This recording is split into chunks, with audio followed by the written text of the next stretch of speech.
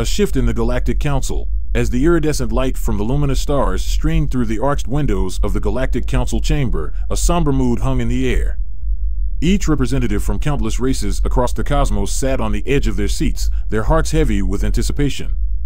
The recent events involving the Veritans and humans had sent shockwaves through the galaxy, their repercussions still echoing through the council halls. At the heart of the council chamber, Ambassador Solane, the human representative, sat nursing his wounds, both physical and emotional.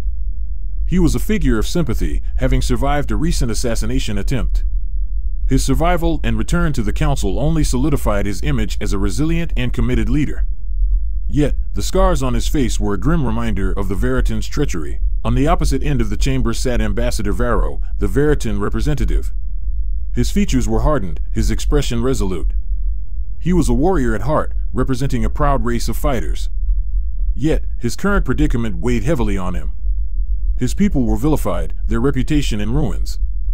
The recent attack on a human vessel by a rogue Veritan faction had only deepened the chasm between the two races. The council session began, the speakers voicing their concerns, one after the other. When it was Solane's turn, he stood, his presence filling the chamber. Honorable members of the council, he began, the humans have been the victims of an unprovoked attack by the Veritans. This is not an isolated incident, but a pattern of aggression that we have borne witness to. His words echoed around the chamber, a tangible reminder of the humans' plight. He recounted the bombing attempt on their flagship, the Resurgence, and the subsequent attack on their vessel by a Veritan ship. The memory of these events still hung heavy in the chamber. As he concluded his speech, he turned to look directly at Ambassador Varro. "We had started on a path of friendship, Varro," he said, his voice heavy with regret. "It's a shame that it has come to this." Varro met Solane's gaze, a mixture of frustration and regret in his eyes. "Indeed, Solane," he replied. "We both know that there are forces in our respective worlds that do not want peace, that thrive in chaos and destruction." He paused, then continued, "But I assure you, the Veritans are not the villains here. We are victims, too, of a game that we are yet to fully comprehend." As the council broke for recess, the murmurs of discussion filled the chamber. The stage was set, and the seeds of dissent were sown. The galaxy was on the brink of a war, a conflict that could ravage the cosmos and change the face of the Galactic Council forever. The question was, who would make the next move? Who would tip the scales towards peace, or push them into the abyss of war? The call to arms. Back in Veritan space, the situation was tense.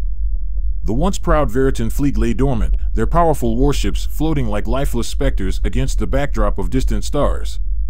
It was an ominous sight, a stark contrast to the bustling energy that usually defined Veritan space. Within the war rooms of the Veritan Command Center, high-ranking officers huddled around holographic screens. Their faces were stern, their gaze focused on the myriad of blips representing human ships strategically positioned around their territory. The images served as a constant reminder of the humans' silent takeover, their insidious creep into Veritan sovereignty. Supreme Admiral Kever, the Veritan military's highest-ranking official, stood in the middle of the room, his brow furrowed in deep thought. The Veritans were a race of warriors, and he was a warrior through and through. Yet, he found himself in a predicament that he had never anticipated. His fleet was immobilized, his warriors disheartened, and his enemies encroaching on Veritan space. "Admiral, our fleet is still intact.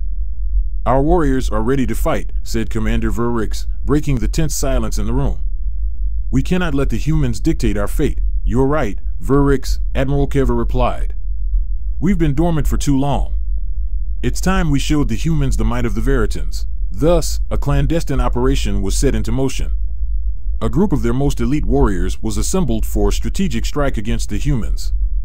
Their target was a human command ship positioned at the outskirts of Veritan space. Their objective was simple: to make a powerful statement, to prove that the Veritans were far from defeated. Meanwhile, back at the Galactic Council, Ambassador Varro received a coded message. His eyes widened as he read the message. The Veritan military was preparing for a strike. He understood the gravity of the situation, yet he couldn't shake off a feeling of grim satisfaction. His people were fighting back. As the council session resumed, Ambassador Varro addressed the council. "Honorable council members, the Veritans have been silent, we've been patient. But we cannot stand by while our sovereignty is threatened." His voice echoed around the chamber, a plea, a warning. "The Galactic Council let the humans have strategically positioned their ships around our territory. They've taken up peacekeeping roles without our consent. This is a blatant power play, a clear violation of our sovereignty. His voice grew stronger, more determined. We demand the immediate withdrawal of human forces from Veritan space. Or else, I fear we might be heading towards a war that no one wants. The council chamber fell silent, the weight of Varro's words sinking in. The Veritans had drawn a line in the sand, their patience wearing thin. The council had to make a decision, to take a stand. The future of the galaxy hinged on their next move. Little did they know, back in Veritan space, the wheels of war had already been set in motion. The Veritans were not waiting for the council's decision. They were taking matters into their own hands. The first strike. As the Galactic Council chamber thrummed with fervent debate and concealed threats, the boundless void of Veritan space was preparing to host the first act of defiance. A small, agile Veritan strike team, led by Commander Verrix, flawlessly carried out their mission, slipping through the icy vacuum in stealth cruisers. They aimed for the human command ship, the Vanguard. Their orders were unambiguous: deal a devastating blow to the humans, the opening gambit in the war that was on the horizon. Unaware of the brewing storm, the crew of the Vanguard went about their duties, their surveillance equipment revealing nothing more than the endless expanse of twinkling stars. They were on the periphery of Veritan territory, far removed from the central fleet. Their defenses were lowered, complacency had crept in. Commander Verrix's team was ready. They had approached the Vanguard unnoticed. The tension on the bridge of the Veritan cruiser was palpable. Each team member grasped the gravity of their mission. This was more than a strike against the humans, it was the first riposte in the Veritans' fight back. Determination etched their faces. There was no retreat. Fire, ordered Verrix, his voice a chilling calm. The cruiser's weapon systems vibrated to life, a barrage of high-energy torpedoes cutting through the void towards the oblivious Vanguard. They hit with savage force, piercing the human ship's shields like gossamer, jarring the colossal vessel with a succession of thunderous explosions. Aboard the Vanguard, turmoil ensued. Alarms blared, lights flickered, and crew members tumbled as the ship tilted ominously. Captain Griggs, struggling to maintain his balance, hollered commands to his crew, his face reflecting shock and incredulity. They were unprepared, their ship critically wounded. The Veritans had delivered the first punch. Back at the Galactic Council, news of the attack spread rapidly. The Galactic Council, still in session, was shocked by the audacious strike. Ambassador Solane stood, reeling from the report he was receiving. He had underestimated the Veritans. He'd assumed that their bravado on the Galactic Council was mere posturing. He was mistaken. The Veritans, they've attacked the Vanguard, Solane murmured, his voice barely a whisper. He could sense the unease around him, the waves of shock and rage radiating through the room. War was no longer a distant threat. It was an imminent reality. The Veritan attack marked the onset of a conflict that risked engulfing the galaxy. The Galactic Council was in disarray, alliances tested and strained. In the eye of the storm were two erstwhile friends, Ambassadors Solane and Varro, their friendship threatening to fracture under the burden of their duties. As news of the successful strike reached Veritan space, a wave of somber satisfaction swept over Supreme Admiral Kever. The operation was a success, the initial blow delivered, the initial stand made. The Veritans were not vanquished. They were just gearing up. However, despite the minor victory, Kever couldn't shake off a sense of impending disaster. War wasn't a solution. It was a cataclysm that would alter the face of the galaxy, leave wounds that would take millennia to heal. The Veritans were a warrior race, but they were not warmongers. They sought peace, harmony, a place among the stars. But the humans had provoked them, cornered them. They had left them with no alternative. Deep in space, the stars silently watched the shifting tide. A war was coming. The galaxy would never be the same again. The standoff, the Galactic Council chamber hummed with tension. The news of the strike against the Vanguard still echoed through the room. Alliance lines were drawn and redrawn in hushed whispers, and the gears of war began to grind in the corridors of power across the galaxy. Ambassador Varro, draped in the vibrant hues of his native Veritan attire, took the floor. He was not a warrior, but a diplomat.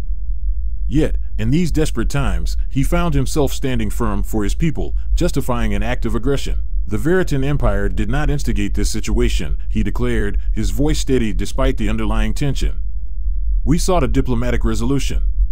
Our appeals for equality, for respect of our sovereignty, were dismissed. Around him, murmurs of agreement rippled from his allies, the Gorgons and Colorans.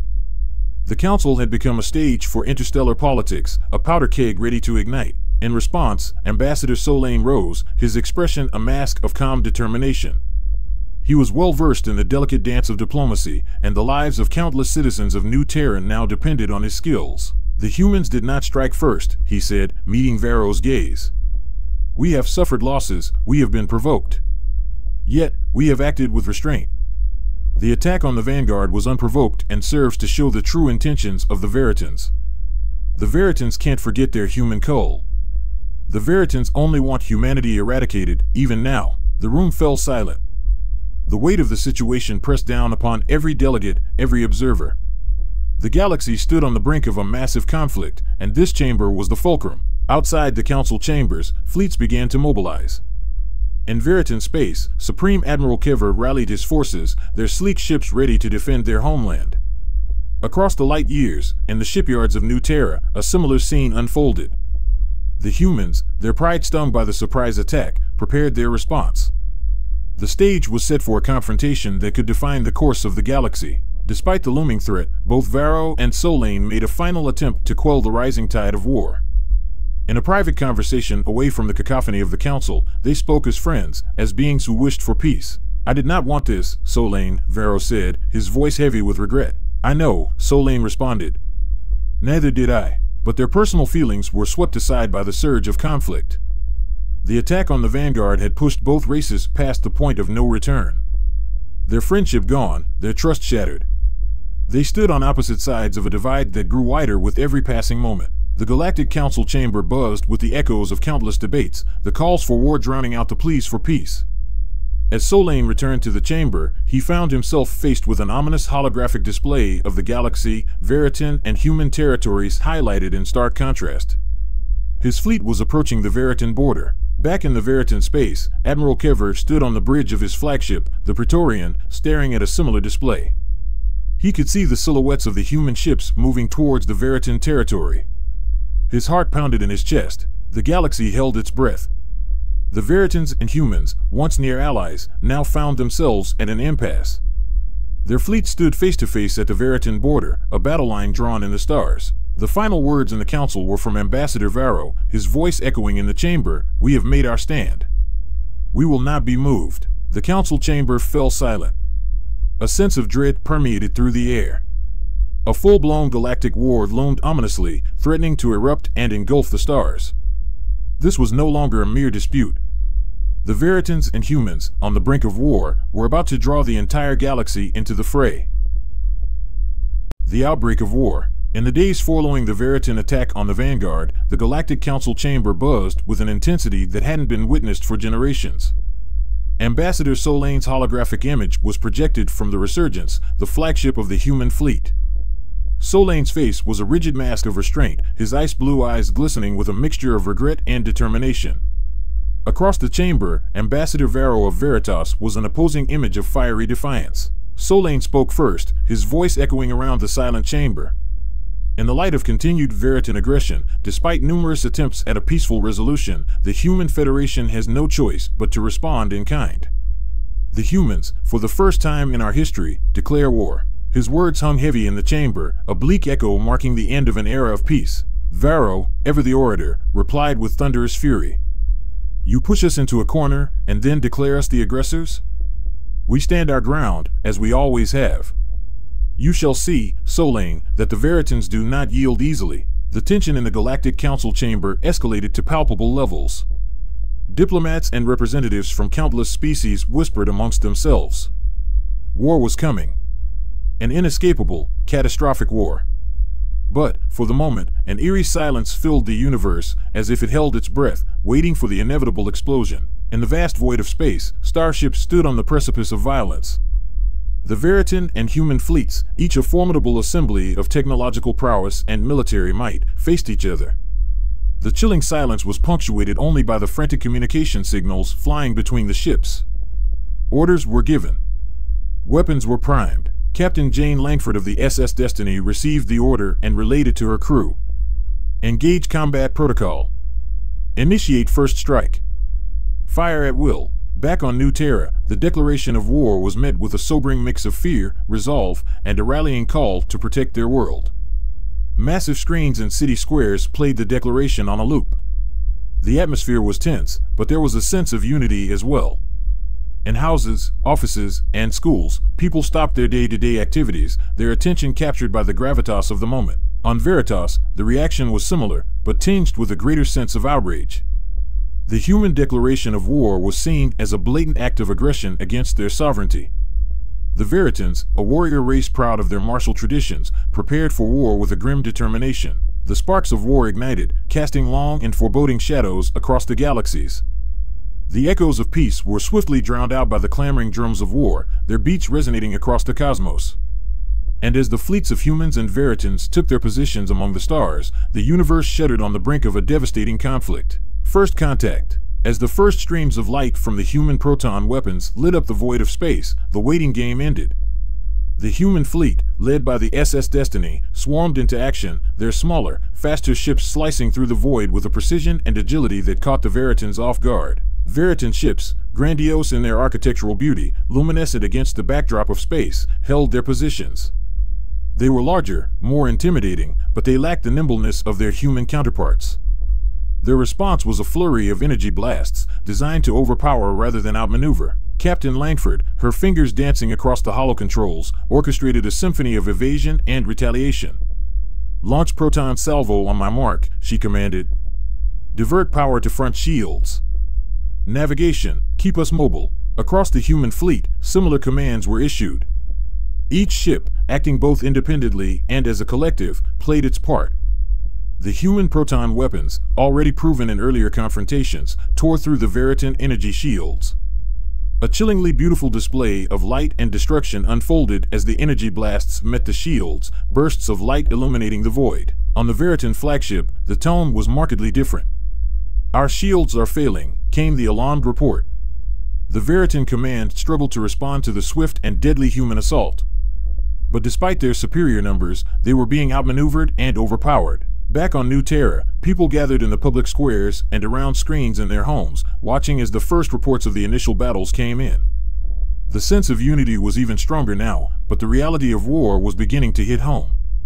The faces of the brave men and women serving on the ships in those distant battles were displayed, their smiling photos a stark contrast to the reports of the battle. A similar scenario was playing out on Veritas.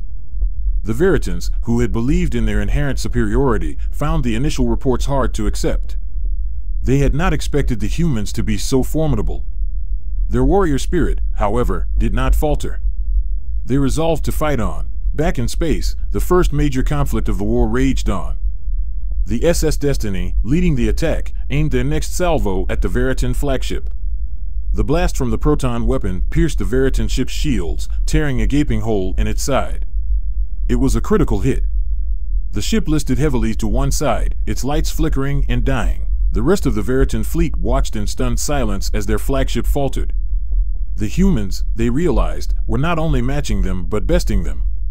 Their energy shields were failing against the human proton weapons, their slower, bulkier ships unable to evade the swift human vessels. As the debris from the Veritan flagship drifted through space, the grim reality of the situation dawned on the Veritan fleet.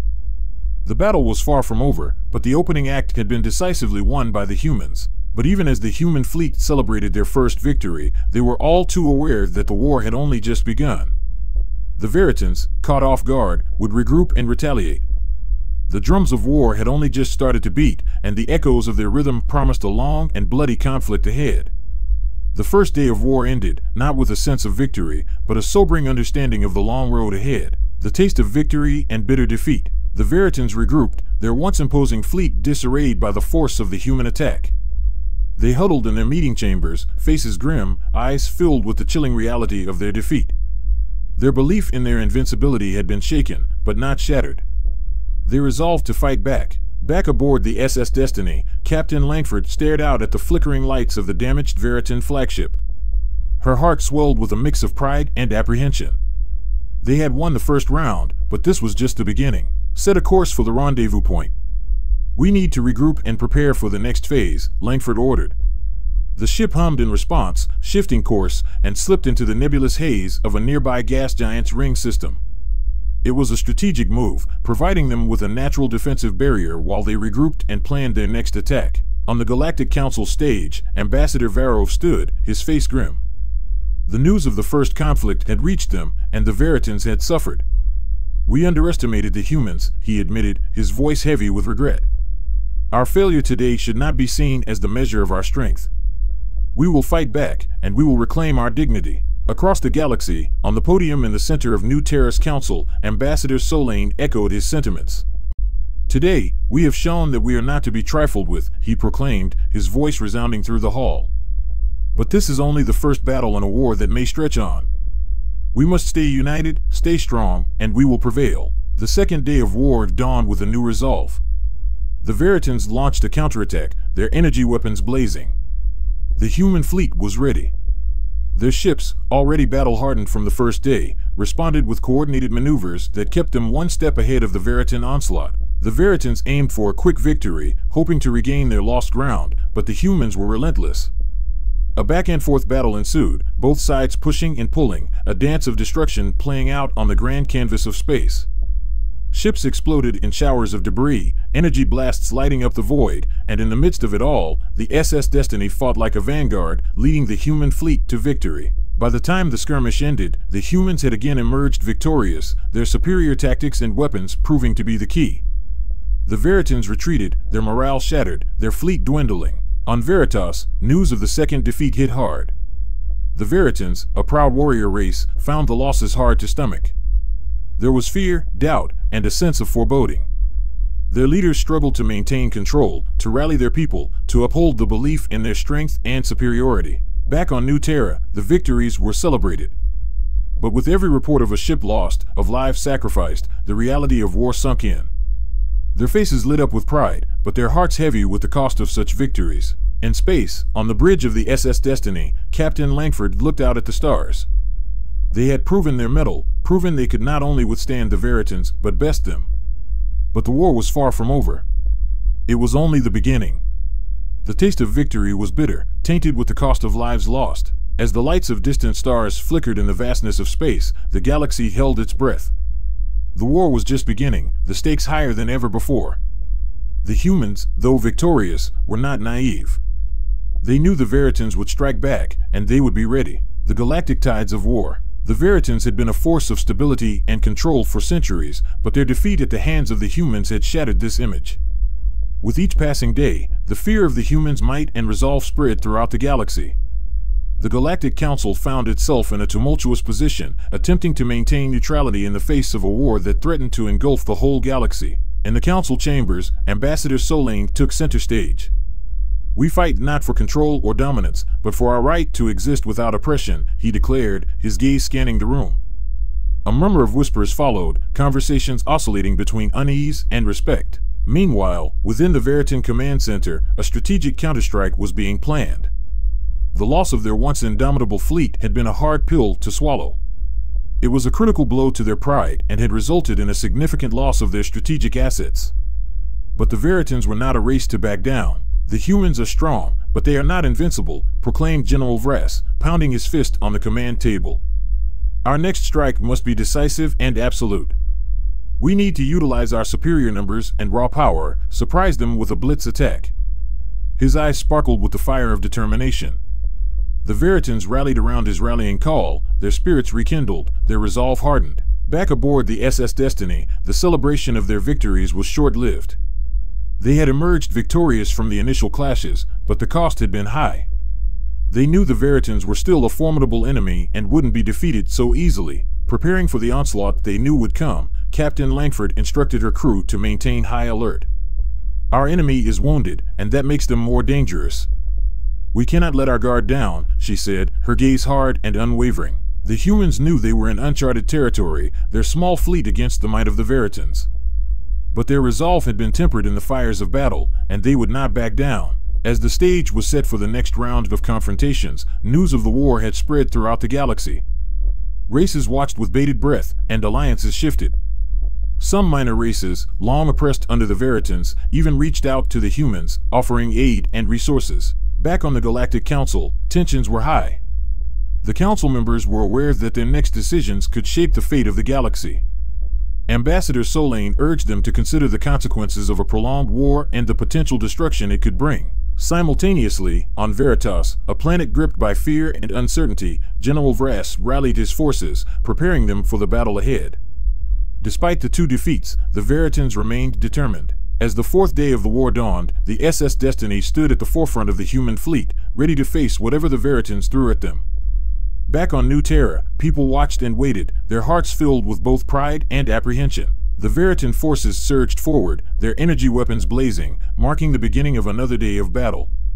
The humans met them head-on, their proton weapons causing devastating damage to the enemy's lines. A day of fierce battles ensued, but the humans, against all odds, managed to push the Veritans back once again. As the final reports of the day trickled in, it was clear that the humans had gained the upper hand. The Veritan attacks had been thwarted, their fleet further diminished. The news rippled through the galaxy, instilling a mix of awe and fear. The tide of war had turned in favor of the humans, but the conflict was far from over. The galaxy braced itself for the battles yet to come. The call for negotiations.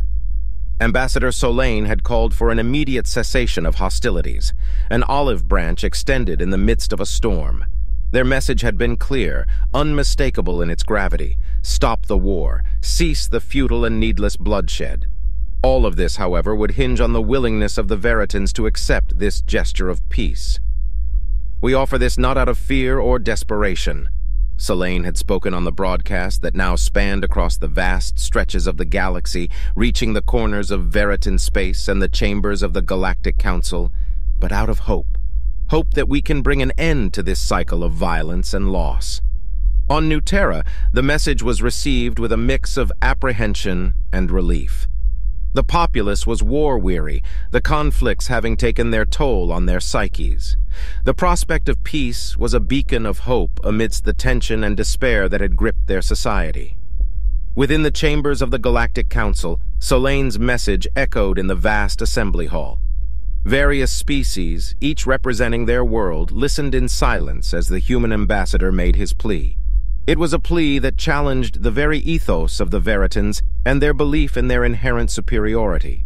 Ambassador Varro of the Veritans stood in stony silence, the weight of the decision looming over him. His pride wrestled with the realities of their situation, the glaring truth that the Veritans, despite their grandeur and power, were not faring well against the humans. The divisions within the Veritan leadership were stark, the hawks within the council pushing for a continued show of force, while the doves called for a reconsideration of their stance. Back on the Veritan homeworld, news of Solane's call for peace had reached their citizens, stirring a flurry of reactions. Some clamored for a continued fight, driven by their deeply rooted pride and belief in their invincibility. Others, however, began to question the path their leaders had chosen. They were tired, their lives upended by a war that seemed increasingly unwinnable. As the Veritans grappled with this existential crossroads, Solane, in the heart of human space, braced himself for the challenges that lay ahead. They had thrown their hat into the ring. It was now up to the Veritans to decide whether to take up the call for peace or descend further into the abyss of war. The Veritans' last stand. The Veritans, in a desperate attempt to turn the tide, had chosen to stage a bold and audacious offensive against New Terra, the cradle of human civilization. Their last remaining fleet of 5 gargantuan battleships, eclipsing the grandeur of any human ship, suddenly dropped out of warp space near the human homeworld. The Veritans made no attempt at subtlety. Their appearance was a bold declaration of war. Their leader, the fearsome General Kelzar, transmitted a broadcast to the entire human population. His voice echoed through every city, every town, every home on New Terra. "Humans," he boomed, "your reign ends today. Surrender now and we may spare your cities. Defy us and we will erase your existence from the stars." There was no mistaking the threat. The Veritan battleships, their hulls gleaming with deadly intent, loomed over New Terra like dark specters. The populace watched in awe and terror as the colossal enemy ships took positions, their weapons systems charging ominously. Meanwhile, in the Galactic Council chambers, Ambassador Varro, now grim and resolute, watched the unfolding events with a sinking heart. He had tried to advocate for peace, to halt the rush into the abyss, but he had been overruled by the military council. Now, as he saw the mighty Veritan fleet threatening the human homeworld, he feared that the point of no return had been reached. On Nuterra, however, the humans had not been idle. They had anticipated the possibility of such a desperate move from the Veritans and had prepared accordingly. As the Veritan demands boomed across the planet, a single voice responded, calm yet resolute. It was Ambassador Solane. "General Kelzar," he addressed the Veritan leader, "your threats are heard, but they will not sway us. We will not surrender, not out of stubborn pride, but because we have learned painfully what it means to be free. We are willing to negotiate, but we will not be coerced." As his words resonated through the telescreens, Solane gave a silent command. Suddenly, an intricate network of planetary defense systems sprung to life. Shields, unseen before, began to shimmer around the cities, and massive ground-to-space cannons pivoted towards the looming Veritan ships. In the Galactic Council, Solane's response was met with a stunned silence. For the first time in the history of the Council, a species was not only defying the Veritans, but they were also ready to defend themselves against their full might. Meanwhile, on the Veritan battleships, the command crew exchanged anxious glances. The human response was not what they had expected. It was a stalemate. But in their hearts, the Veritans knew they had overplayed their hand. Now, the ball was in the humans' court, and the entire galaxy watched with bated breath. The Battle of Nuterra. As Ambassador Solane's words rang out across Nuterra, General Kelzar's countenance hardened. The moment had arrived. "Very well, humans," he responded, his voice carrying an edge of desperation. "You have sealed your fate." With those words, the Veritan fleet opened fire. Thousands of plasma blasts and missiles streaked across the inky blackness of space towards Nuterra. Across the planet, people watched with bated breath as the deadly onslaught hurtled towards their homes. The human defense systems hummed into action. From the ground, a web of brilliant blue light emerged, rising to envelop the planet in an enormous shield. The incoming Veritan fire crashed against it, resulting in a spectacle of sparks and flares. Nuterra stood, untouched beneath its protective barrier. Then came the second wave of human defense. Ground-to-space cannons returned fire, launching a barrage of proton beams towards the Veritan fleet. Each beam cut through space, swift and deadly. The Veritan shields, the most advanced in the known galaxy, flickered under the onslaught, struggling to hold off the human retaliation. On the Galactic Council, an uneasy silence fell over the room as the councilors watched the battle unfold. Veritan Ambassador Varro stood there, his face pale as he watched the assault on Nuterra. The humans, it seemed, were not just surviving the Veritan onslaught, they were retaliating. Their defenses, their technology, and their resolve were far beyond anything the galaxy had ever witnessed. They had grown, evolved, and were no longer the fledgling race that had been exiled centuries ago. Back at Nuterra, the battle was nearing its climax. The relentless bombardment from both sides was taking its toll. Despite the Veritans' advanced technology, their ships were beginning to falter under the weight of the human counterattack. The shields flickered, then wavered, and finally gave way. The once mighty Veritan fleet was laid bare to the ferocity of the human counterstrike. The decisive blow came from the capital city, Concordia. The city's massive central cannon, its most powerful weapon, unleashed a torrent of energy. The proton beam shot across the distance, connecting with the leading Veritan battleship. It cut through the hull like a hot knife through butter, splitting the colossal ship into two.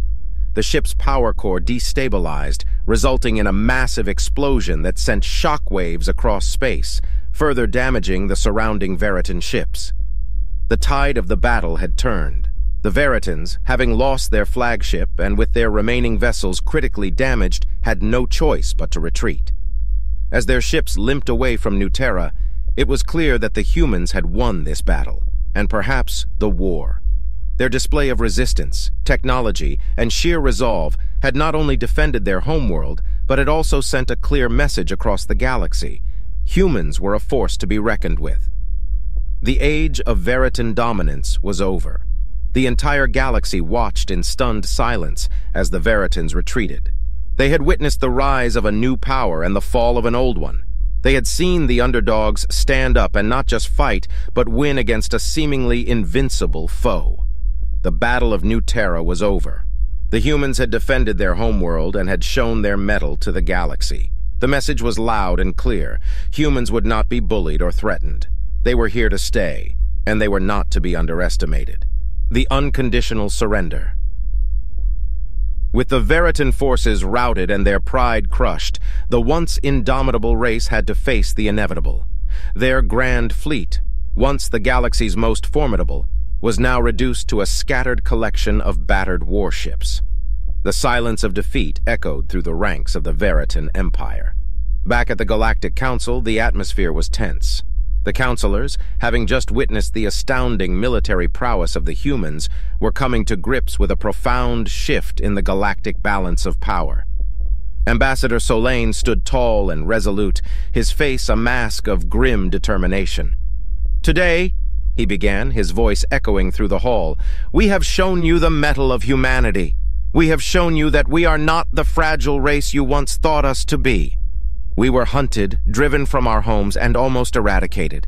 We found a new home, we rebuilt, we regrouped, we grew, and we developed. And we have come back to reclaim what is ours. We will not be threatened, we will not be bullied, and we will certainly not be eradicated." His gaze then shifted to Ambassador Varro, who, despite his race's recent defeat, stood tall, maintaining a stoic front. "Ambassador Varro," Solane continued, his tone growing softer, "we do not wish for more destruction, more loss. But know this, we are ready to fight until the last man if we must."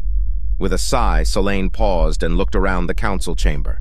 "But it does not have to be this way. You have seen our power. You have seen the result of relentless pursuit. This war benefits no one. We urge you to reconsider. The choice is yours, Varro." Varro, who had been silent all this while, finally spoke. "Ambassador Solane, you leave us no choice. We have witnessed your power, and we have felt the sting of your wrath. It is clear to us now that we underestimated you." He paused, taking a deep breath. "In the light of these recent events, on behalf of the Veritan Empire, I, Ambassador Varro, offer our unconditional surrender." Gasps filled the council chamber. The Veritan Empire, known for its fierce warriors and advanced technology, had never before bowed down to any race. Yet, here they were, admitting defeat to the humans, a race they had once deemed weak and insignificant. Ambassador Solane merely nodded, accepting the surrender with grace and dignity. "Let this be a lesson to us all," he concluded, his voice filled with solemn resolve. "The pursuit of power without respect for others only leads to one's downfall. It's time for us to move forward, to create a galaxy where each race is respected and valued. Let's not make the same mistakes again." With those words, the chapter of a brutal war came to an end. The humans had not only defended their homeland, but also re-established themselves as a powerful entity in the galaxy. But perhaps more importantly, they had set a precedent for the rest of the galaxy, showing that respect and diplomacy could lead to strength and unity.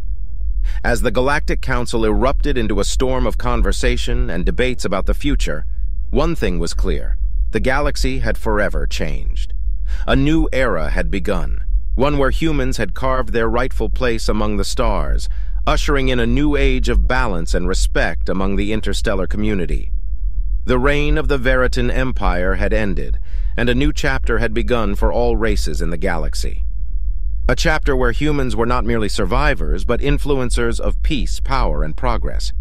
Continuing his speech, Solane declared, "A treaty will be drafted that will lay down the terms of the Veritans' capitulation and the course of our future diplomatic relationships. We advocate for coexistence and mutual respect among all species in this council." His gaze swept over the room, resting momentarily on Varro. "And we insist this includes the rights of humans as well." His words painted the dawn of a new epoch not only for humanity, but for the entire galaxy. Drafting of the treaty. In the aftermath of the war, the Galactic Council's Grand Chamber bore witness to a moment of profound change. Beneath its glistening dome, a historic process was unfolding. Humanity's Ambassador Solane and Veritan's Ambassador Varro were seated across the negotiation table, drafting the terms of peace. "Let's keep this simple," Solane started, his stern gaze locked onto Varro. "We need peace, and we need assurance that such hostilities will not be repeated." Varro nodded in agreement, the defeat still fresh on his face. "We agree. The Veritan Empire has no intention of waging war again." The first point of the treaty stipulated an immediate cessation of all hostilities. This was followed by terms for disarmament and decommissioning of the Veritan military facilities. Each term was discussed, scrutinized, and debated in painstaking detail, ensuring a comprehensive and effective treaty. "Let us not forget the importance of mutual respect," Selene insisted, bringing forth a key point.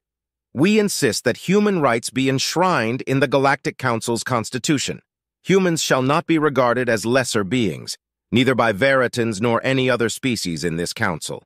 Varro, despite his race's recent defeat, acknowledged this demand. "Respect begets peace. We are ready to make this commitment," he agreed. Negotiations continued for days, with delegates working tirelessly. Talks were interspersed with moments of heated discussions and tranquil consensus, all under the watchful eyes of the galactic community. "We also propose a policy of integration between humans and Veritans," Selene proposed one day. A murmur ran through the chamber. "We believe it would create a deeper understanding between our species and foster lasting peace."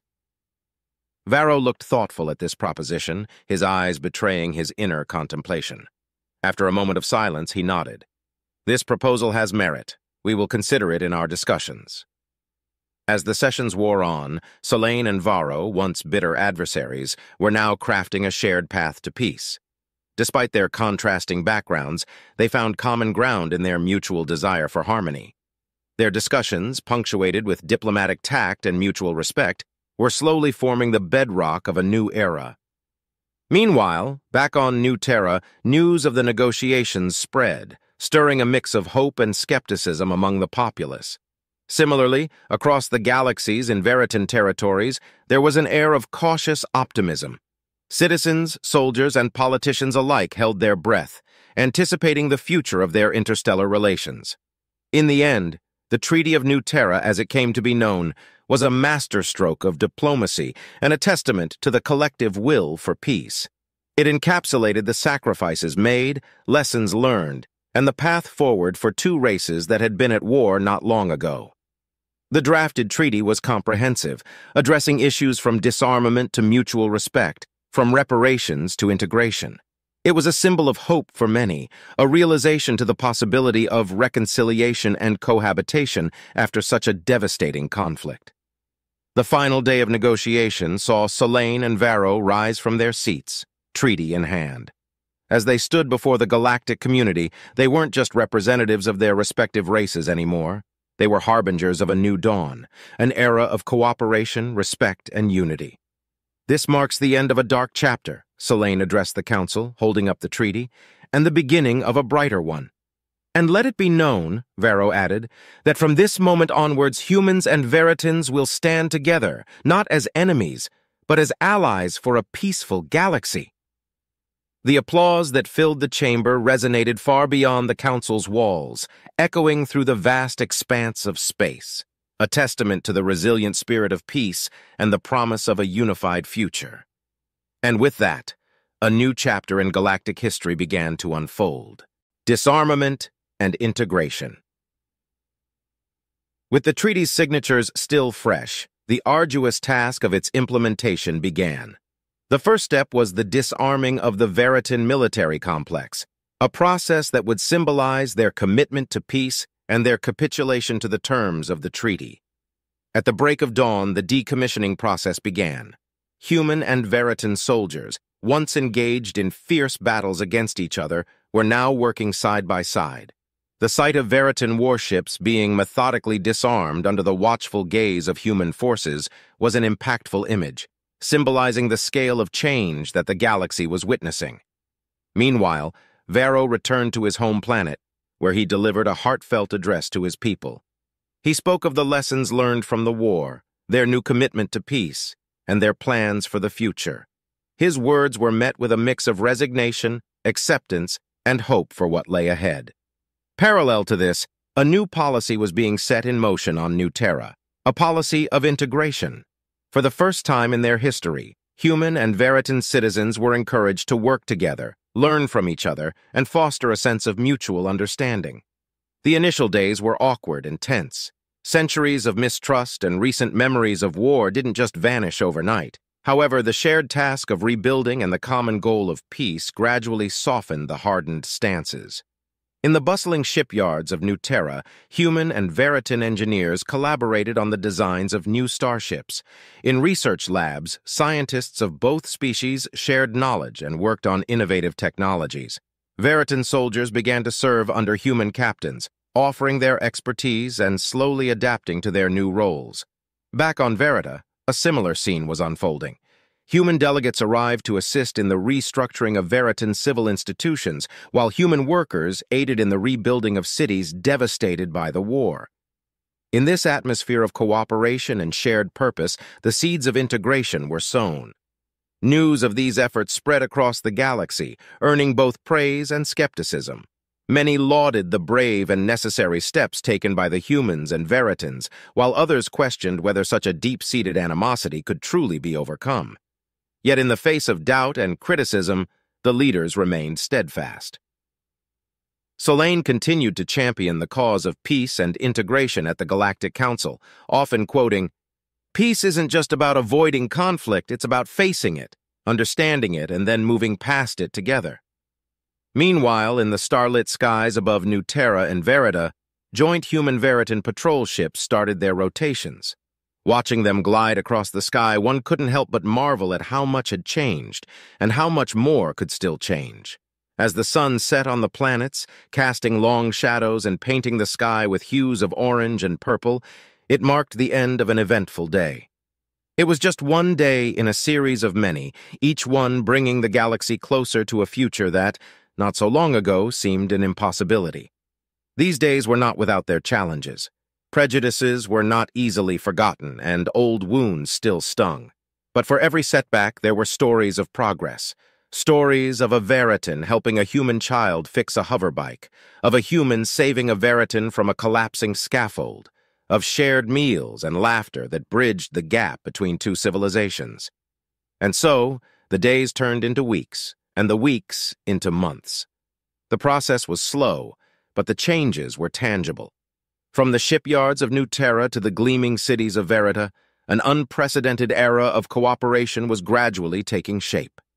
It was as if the entire galaxy held its breath, watching a grand experiment unfold, an experiment in unity, understanding, and shared destiny. Trials and the disappearance. As the intricate dance of peace and cooperation continued, the moment arrived to address a darker side of the war, the trials of those Veritans responsible for the atrocities committed against humanity. The Galactic Council, led by Solane, set up a special tribunal. The panel comprised representatives from multiple races, ensuring a fair and unbiased judgment. Chief among the defendants was the Veritan military leader, General Zorvan, a hawkish figure known for his aggressive strategies and dismissive views of the human race. However, just before the trial could commence, news spread of Zorvan's disappearance. It was discovered that the general and 5 Veritan cruisers, manned by his loyal crew, had vanished. The Veritan Council was baffled. Zorvan and his allies had evidently refused to accept the peace treaty and had fled. Their destination was unknown, and their motives could only be guessed at. The prospect of future conflicts with this rogue faction was deeply unsettling. In Zorvan's absence, the tribunal decided to try him in absentia. The damning evidence against Zorvan left no doubt about his guilt. The tribunal handed down its judgment. Zorvan was found guilty and sentenced to life imprisonment. Should he ever be captured, the sentence was to be carried out on a remote prison colony. The sentence was a clear message to the galaxy. No individual, regardless of their status or whereabouts, could escape justice for their actions. The trial concluded, but its ripples would be felt across the galaxy for a long time. It was a cathartic moment for humanity, a symbol of closure, and a step towards healing the deep-seated wounds of the past. Meanwhile, the integration efforts on New Terra and Verita experienced growing pains. Some Veritan soldiers, likely influenced by Zorvan's rebellion, bristled under human command, causing tensions in the joint defense fleet. On the other hand, some human workers on Verita complained about the challenging conditions and perceived slights. Solane and Varro worked tirelessly to address these issues. They held town hall meetings, encouraged open communication, and instituted strict non-discrimination policies. They knew that for integration to succeed, they had to ensure equal respect and dignity for everyone involved. Amidst these developments, economic reforms were put in place. As Varro had warned, the Veritan economy was in shambles thanks to the war. Solane proposed a plan for a shared economic zone between humans and Veritans, which would allow for free trade and joint ventures, boosting both economies and fostering mutual dependence. As the joint economic plan was put into action, the fruits of human-Veritan cooperation began to bloom. The mighty manufacturing infrastructure of Verita, coupled with human ingenuity, led to a range of innovative products. Advanced spacecraft engines were born, along with an array of versatile terraforming tools, testament to the potential of this burgeoning alliance. However, just as progress seemed to be flowing smoothly, an unsettling report reached Solane's desk. A distant star located in the farthest reaches of the galaxy had inexplicably gone dark.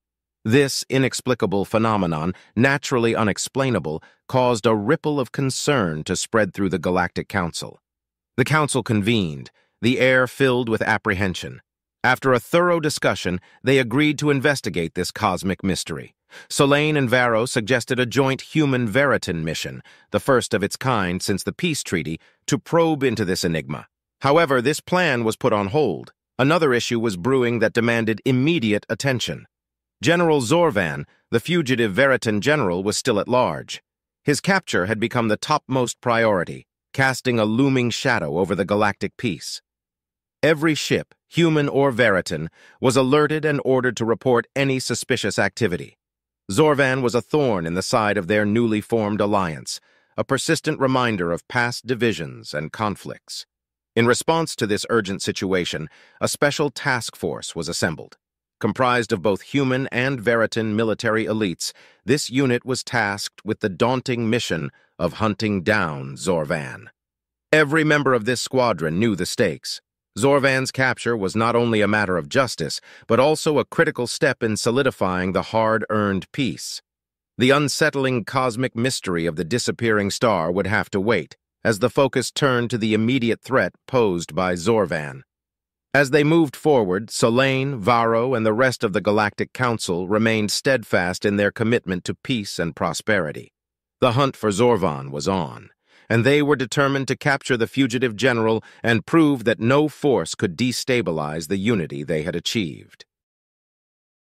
In the sprawling cosmos, Veritan General Zorvan had been a stalwart of the battlefield for over a century. His indomitable spirit, his unfaltering leadership, and his tactical prowess had carved his name in the annals of Veritan military history. Yet the tide of time brought changes even the age-hardened general couldn't ignore. The advent of the human-Veritan treaty struck Zorvan like a cosmic shockwave, shaking the very core of his centuries-old beliefs. It was not the concept of peace he found distasteful, but the insidious servitude it masked.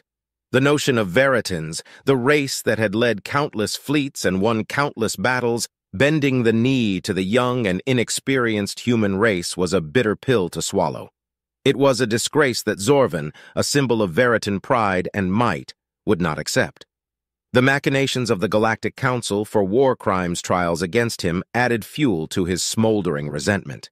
It was an absurd claim, a political maneuver by the humans to discredit and dismantle Veritan's superiority. The sense of betrayal stung sharper than the harshest nebula storm. Betrayed by the very council he had served loyally, sidelined by the growing human influence, Zorvan felt the foundations of his universe shaking. His decision came quickly. His pride would not allow him to stand idly by while his people were led into subservience. Nor would he bow his head to the hollow justice of the Galactic Council. The corridors of his flagship hummed with defiance as he orchestrated his escape. Commandeering 5 Veritan cruisers, Zorvan and his loyal comrades plotted their course, making a bold statement to the Council. Their departure echoed through the cosmos, a declaration of rebellion against the New World Order. Uncharted territories awaited Zorvan and his fleet. A new chapter in the Veritan legacy was about to be written, not in the grand council halls, but in the cold, unyielding depths of space. The narrative of peace spun by the humans was about to be challenged by a warrior who refused to relinquish his race's superiority. As Zorvan's ships disappeared into the cosmic void, a singular thought resonated through his mind. The Veritans had been first. They had been leaders. It was a position they deserved, a position they would reclaim. His rebellion was not just about evading a trial, it was about reasserting Veritan dominance, about making sure the galaxy knew. The Veritans were not yet done. The game was far from over, and Zorvan was ready to play. Within the confines of his flagship, Zorvan was not alone. He was accompanied by 4 other commanders, each a leader of a Veritan cruiser that had chosen to join him in his rebellion. They were the guardians of Veritan pride, comrades who had shared countless battlefields with Zorvan over the last century. They had seen the highs and lows of the Veritan legacy, had fought alongside Zorvan, had been inspired by him, and now stood by him in this dire moment. Commanders Vor, Cestus, Everan, and Ishtara each commanded respect in the Veritan ranks. They had carved their names in the annals of Veritan military history, their experiences enriched by their shared past with Zorvan. Their faith in the veteran general was unshaken, their loyalty unwavering. Word had reached them about the Orinthians leaving the Galactic Council. It was surprising news, but it gave the Veritans a glimmer of hope. The Orinthians were not fans of the humans either, their departure a clear indication of their dissatisfaction with the Council's decisions. When Zorvan proposed the idea of an alliance with the Orinthians, the 4 commanders were unanimous in their agreement. The Orinthians were a powerful race, their military prowess unquestionable. An alliance with them would bolster the Veritan rebellion, providing them with the support they needed. The Orinthians, for their part, welcomed the idea. They had watched the rise of the humans with disdain, their departure from the Council a clear statement of their dissatisfaction. Zorvan offered an alternative, a chance to regain their dignity. In Zorvan, they saw a leader who was not afraid to stand against the tide, who dared to challenge the New World Order. With a shared vision of a galaxy free from human influence, the Orinthians offered Zorvan and his rebels a safe haven. They were granted an old military base on the fringes of the Orinthian territory, a place where they could regroup, plan their next steps. As the Veritan cruisers landed on the Orinthian base, it was clear that this rebellion was more than just a fight against a council decision. It was a fight for their identity, for their place in the cosmos. If you like this story, make sure to subscribe and turn on notifications for the next part. Now, in their newfound sanctuary, Zorvan and his commanders began to strategize. The next phase of their rebellion was about to begin. A rebellion not just about evading a trial, but about reclaiming the Veritan legacy. Zorvan, with his loyal commanders and newfound allies, was ready for the fight. The game was far from over, and the Veritans were just getting started. Zorvan and his loyal commanders were fugitives, but they were not aimless. With the Orinthians as allies, they had found a temporary sanctuary. But they needed more than that. They needed a base of operations, a stronghold from where they could launch their counteroffensive against the Galactic Council. As they deliberated their next steps, Zorvan set his sight on an uncharted star system. It was an area shrouded in cosmic dust and an asteroid belt, ideal for shielding from prying eyes. At the heart of the system was a blue star, around which orbited several planets ripe with resources. It was the perfect location for a new Veritan stronghold. The Orinthians were key in this endeavor. They provided supply lines for the Veritans, ensuring that they had all the necessary tools for survival. Encrypted communications were set up, allowing Zorvan and his crew to remain updated about the happenings in the Council and the rest of the galaxy. The move to the new base was made with utmost secrecy.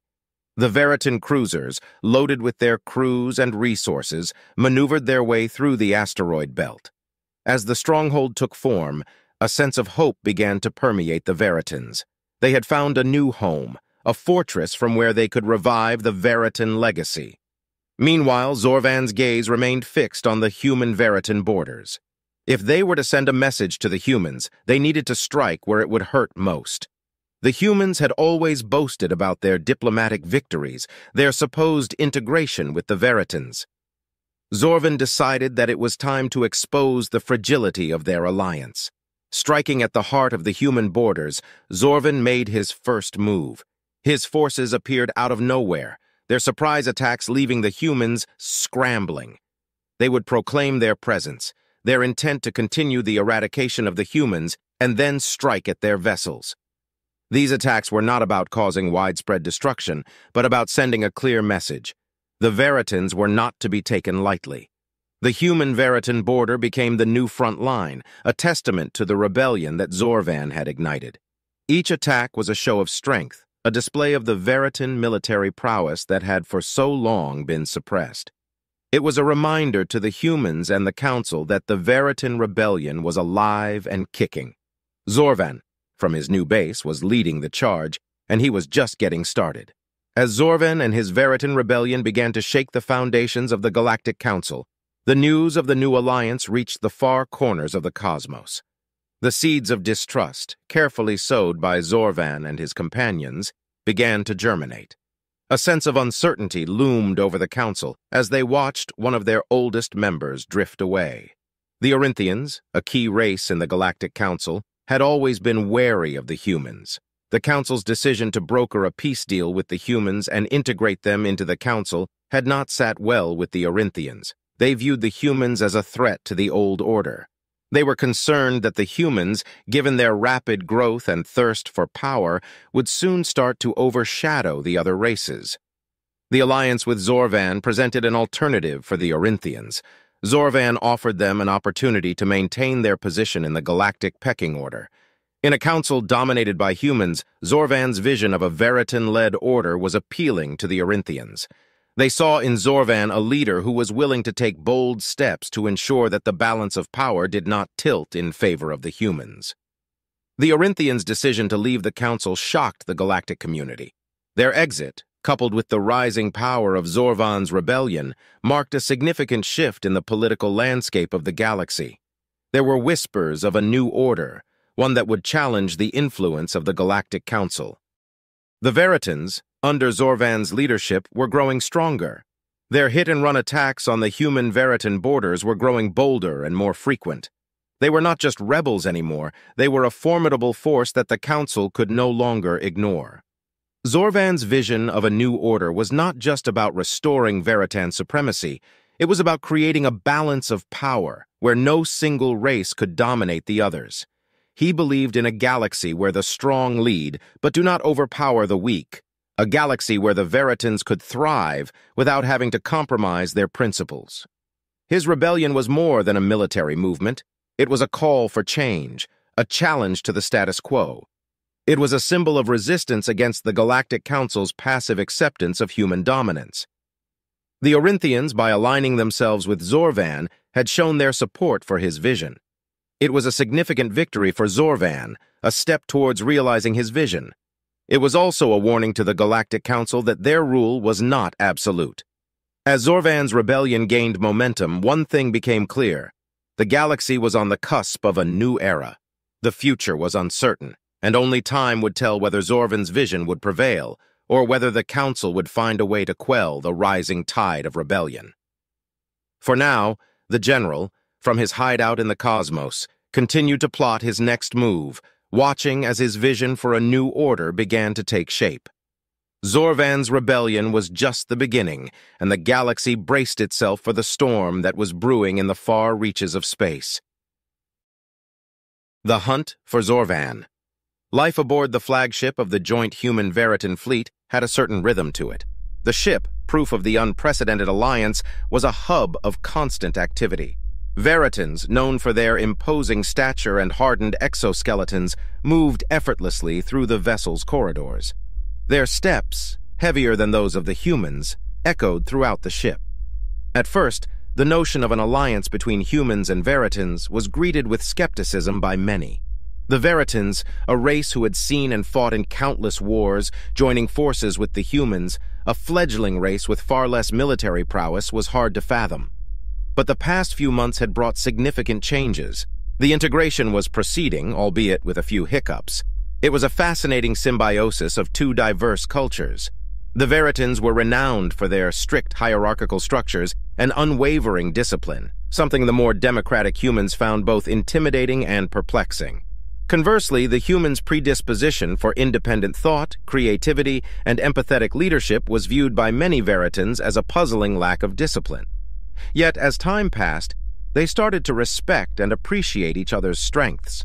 Bonds of camaraderie were forming, some Veritans even developing a sense of respect, if not outright friendship, for their human counterparts. However, despite the positive advancements, there was an elephant in the room that everyone was acutely aware of, the issue of General Zorvan. His rebellion had jolted the Veritans working with humans, forcing them to question their newfound alliance. Every new attack by Zorvan was a harsh reminder that there were those amongst their race who did not see the humans as allies, but as vermin to be eradicated. Amidst the growing tension, a high-level military meeting was underway. Human and Veritan officers, representatives of the Alliance's two halves, huddled together around a state-of-the-art holotable. They pored over the glowing 3D maps and charts that showed their sectors of influence, their faces cast in an ominous azure hue. The main agenda was Zorvan's recent series of attacks. We have to do something, Admiral Kira, the leading human military figure, declared, her tone brokering no argument. The frequency of Zorvan's attacks is escalating. The stakes are not just our ships and personnel, but also our new allies' trust in this alliance. Before any concrete strategies could be deliberated, the room's communication console chirped, its shrill sound slicing through the tense silence. The words, "Urgent update," flashed on the screen, drawing everyone's attention. A grim report followed. Zorvan had launched another attack on a human outpost. The news hit everyone like a physical blow. Admiral Kira's face hardened, her eyes glinting with resolute determination. We're doubling the patrols, she decided, her voice ringing out clear and strong. Send our best cruisers to the most affected regions. We need to show our people, both humans and Veritans, that we're doing everything we can to ensure their safety. A chorus of affirmations echoed throughout the room. The task was clear, though daunting. They needed to hunt down Zorvan to neutralize this threat. Yet to do that, they first needed to find him, something that had proven to be more difficult than they had anticipated. As the officers filed out of the room, a sense of unity and resolve filled the air. The hunt for Zorvan had officially begun, and the stakes had never been higher. A delicate proposition. Within the secure walls of his council quarters, Ambassador Solane found himself standing in a room bathed in the soft glow of the setting twin suns. Solane, a seasoned diplomat and representative of the humans, had spent countless hours in this space deliberating decisions that would shape the course of his race's future. Today was no different, and yet the weight of the matters at hand felt heavier than ever before. Two human security officers, their crisp uniforms sharply contrasting with the room's warm tones, were in the middle of their briefing. One of them was Captain Arlen, a veteran intelligence officer whose reputation for impeccable intel had earned him the ambassador's respect. We have a solid lead on Zorvan's location, Ambassador, Arlen began, his voice steady and matter-of-fact. Our spies within the Council and the Orinthian political establishment have overheard whispers of their alliance with Zorvan. There's a strong possibility that they've provided him with a safe haven. The news did not surprise Solane, yet it left a bitter taste in his mouth. The Orinthians, once respectable members of the Council, now reduced to conspirators in such a treacherous plot. We're dispatching a stealth reconnaissance ship to confirm the intel, Arlen continued. We should have concrete information in a day or so. After a moment of thoughtful silence, Solane turned his attention to the other officer in the room, General Merrick, the de facto military advisor to the Human Veritan joint operation. What's our strategy, Merrick? Solane asked. Merrick, a broad-shouldered man with a granite-like countenance, unrolled a hollow map on the table. It showed the targeted sectors along the Human Veritan border, the sites of Zorvan's latest attacks. We need to prevent Zorvan from causing any more damage, preferably by getting him to stand down willingly. To this end, Merrick proposed a daring idea, a direct appeal to Zorvan from Ambassador Varro. His reasoning was simple. Varro, a seasoned diplomat respected by both Veritans and humans, might be able to persuade Zorvan to surrender peacefully. If this failed, he could at least negotiate a ceasefire to prevent further bloodshed. Solane considered Merrick's unorthodox proposal. It was risky, audacious even, but it could potentially conclude this crisis without escalating violence. Later that evening, he shared his thoughts with Varro during a private conversation. Solane knew he was asking much from the Veritan, but the hope for a peaceful resolution resonated within him. Varro, Solane began, I need you to use your Veritan links and back channels to set up a meeting with Zorvan. Varro hesitated, his concerns evident. Solane, I'm not even certain where Zorvan is hiding. How am I supposed to set up a meeting? He asked, worry etching lines onto his face. I trust your ingenuity, Varro, Solane responded. I believe you can find a way to reach him. Your past experiences, your connections, they might just prove to be the key we need to unlock this impasse. Varro mulled over Solane's words, his expression contemplative. Even if I could reach him, I'm not sure Zorvan would agree to meet me, he said, his voice heavy with worry. Given my ties to the Council and the humans, he might see me as an enemy. Solane nodded in understanding. This is a gamble, Varro, I know, but it's a risk we may have to take for peace. If there is even the slightest chance that your voice could sway Zorvan, we must pursue it. Despite his concerns, Varro agreed to undertake the delicate mission. He was filled with reluctance, aware of the potential dangers and uncertainties ahead. Yet, he understood the gravity of the situation. If there was any chance to end this conflict without more violence, it was a risk he was willing to take. Later, Solane found himself gazing at the setting suns, their light fading into the encroaching darkness. In many ways, it mirrored the situation at hand. It was a race against the dying light, a desperate struggle to bring peace before the shadows of war engulfed them all. With a final glance at the darkening sky, Solane turned his attention back to the task at hand. He had to prepare for the upcoming council assembly, where he planned to expose the Orinthians' treachery and propose a course of action. The road ahead was fraught with challenges, but Solane was prepared. The game had changed, and the hunt for Zorvan was entering a critical phase. Council sessions were never easy, and today's was especially heated. Ambassador Solane found himself in the thick of it, his words carving through the chaos of opinions and counter-opinions that echoed around the grand hall. He stood in the center, the representative of a nascent human Veritan alliance, and called for unity in the face of adversity. I stand here today, Solane began, not just as a representative of the Veritans or the humans, but as a voice for peace in our galaxy. We face a renegade threat in the form of General Zorvan. He not only presents danger to us, but he also breeds discord among the council races. He is an enemy to peace, to prosperity, and to the unity that we have struggled to build over the years. A murmur ran through the council. They were all aware of Zorvan's actions. The news of his attacks had been the source of many restless nights. But it is not just about Zorvan. It's about those who support him, those who provide him with resources and safe havens, those who allow his reign of terror to continue. Solane continued, his gaze fixed on the empty seats of the Orinthians. We have credible evidence that suggests that the Orinthians have resigned from the council to align themselves with Zorvan. They're aiding a renegade, enabling his attacks and fostering chaos. The murmur escalated to shocked whispers. Accusations were one thing, but to have evidence was a different matter entirely. I propose a trade embargo and severe sanctions against the Orinthians until they come forward and address these accusations. I propose a unified front against Zorvan and his allies. The Galactic Council was formed to maintain peace, to unite us. Let us stand together against those who threaten our harmony. The hall erupted in a cacophony of voices. Some council members voiced their agreement while others denounced it as an unnecessary escalation. But Solane had made his point. I also extend an invitation to the Orinthians. If they deny these accusations, let them return to the council and address them.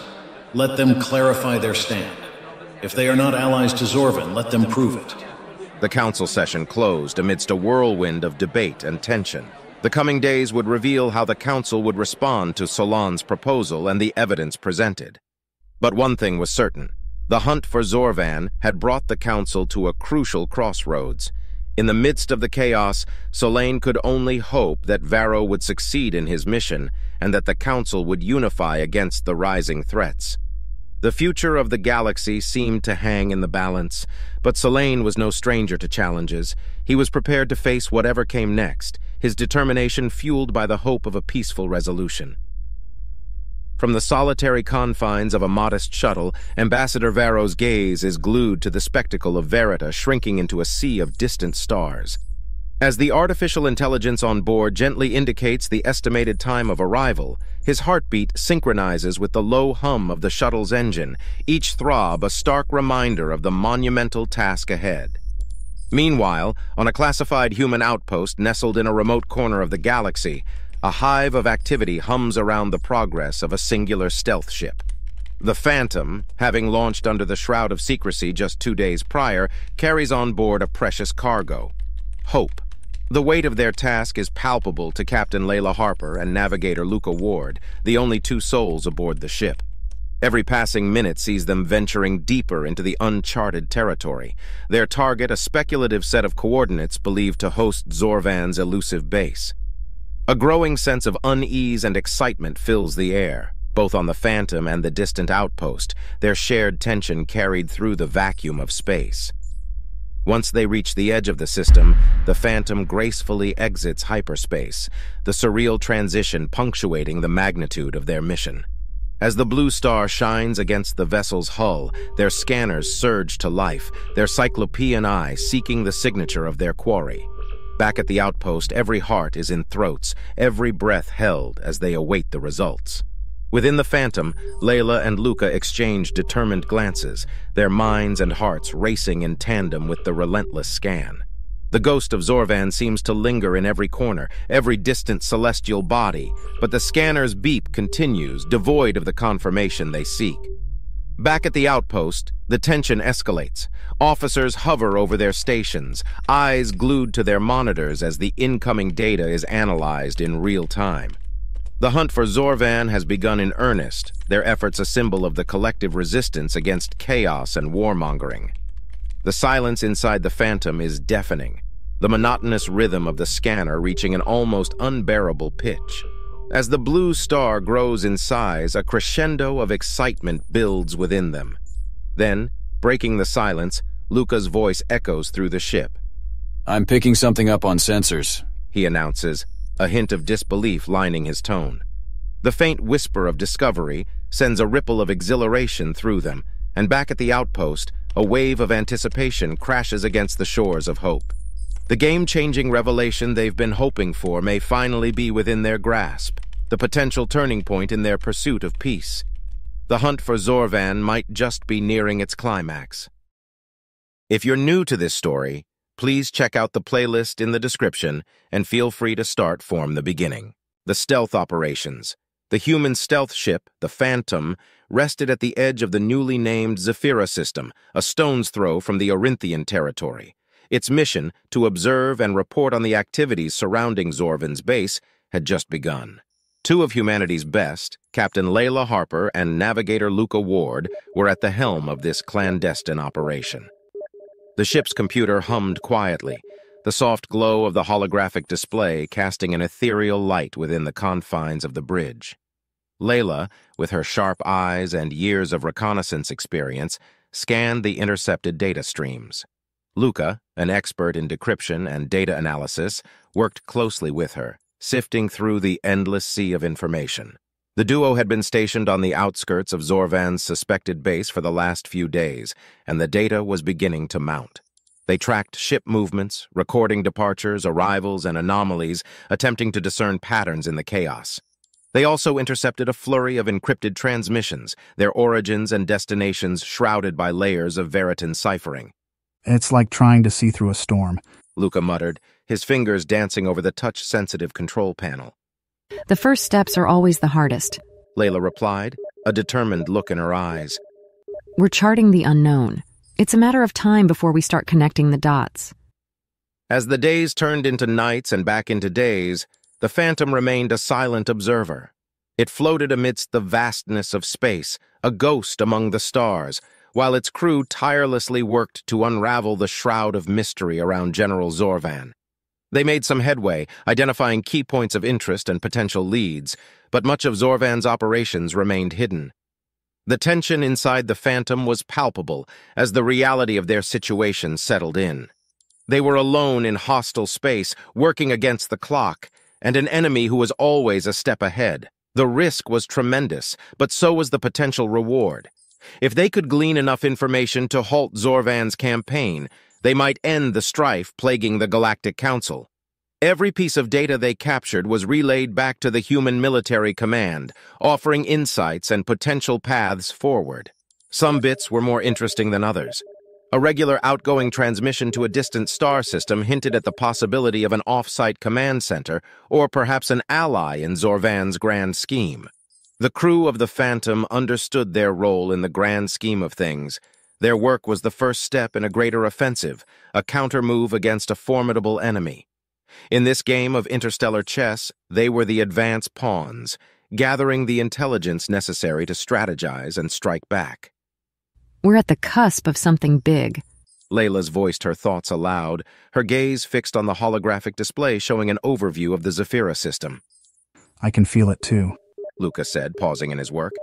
Every intercepted message, every ship movement, it's all part of a larger puzzle. Let's just hope we can solve it in time, Layla said, a hard edge to her voice. For now, the Phantom would continue its covert operations, every second bringing humanity a step closer to understanding Zorvan's plans. Varro's leads. Ambassador Varro stood at the window of his chambers in the Galactic Council headquarters, looking out at the sprawling cityscape below. The decision to seek out General Zorvan was not one he had taken lightly. It entailed a delicate dance of negotiations and danger, threading the needle between his loyalties to the Council, humanity, and his Veritan kin. Knowing he couldn't carry out this task openly, Varro called upon some old acquaintances. Some were loyalists, others separatists, all a part of a sprawling web that connected the Veritans scattered across the galaxy.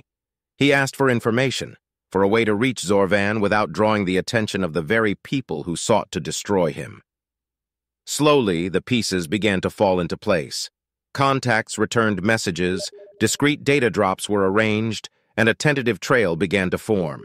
Each lead offered a small, cautious step forward, bringing him closer to the renegade general. Meanwhile, he maintained his duties as an ambassador, attending meetings and consultations. He was a diplomatic beacon of unity in the midst of turmoil, even as he quietly navigated the undercurrents of rebellion and revolution. On one such day, in a quiet corner of the council headquarters, Varro met with Kale, a seasoned Veritan operative. Kale, a former comrade in the Veritan military, had managed to maintain a line of communication with some of Zorvan's followers. His eyes held an intense glint, reflecting the weight of the information he carried. Zorvan has been gathering forces on the outskirts of Arinthian space, Kale revealed. He has sympathizers there. Varro nodded, processing the information. Can you set up a meeting? Varro asked, his gaze firm on Kale. Kale shifted uncomfortably before responding. I can send a message, but there's no guarantee he'll agree to meet. Do it, Varro insisted. We need to end this crisis peacefully. In the following days, Varro continued to trace the breadcrumbs left by Zorvan's movements. He walked a thin line, balancing his allegiance to the Council and his intent to prevent a more loss of life that achieved nothing. The search consumed him. Every bit of information, every potential meeting, every report of Zorvan's attacks made him more resolute. He navigated the maze of contacts and coded messages, spurred on by a desperate need to prevent further bloodshed. Back in his quarters, he spent countless hours staring at a holographic display, a constellation of information that represented Zorvan's activities. His fingers traced the potential routes, the movements of Zorvan's fleets, the whispers of dissent echoing from the farthest reaches of the galaxy. One evening, a coded message blinked on his display, breaking the monotony. It was from Kale. Zorvan will meet. Coordinates to follow. Varro stared at the message, a strange mix of relief and apprehension washing over him.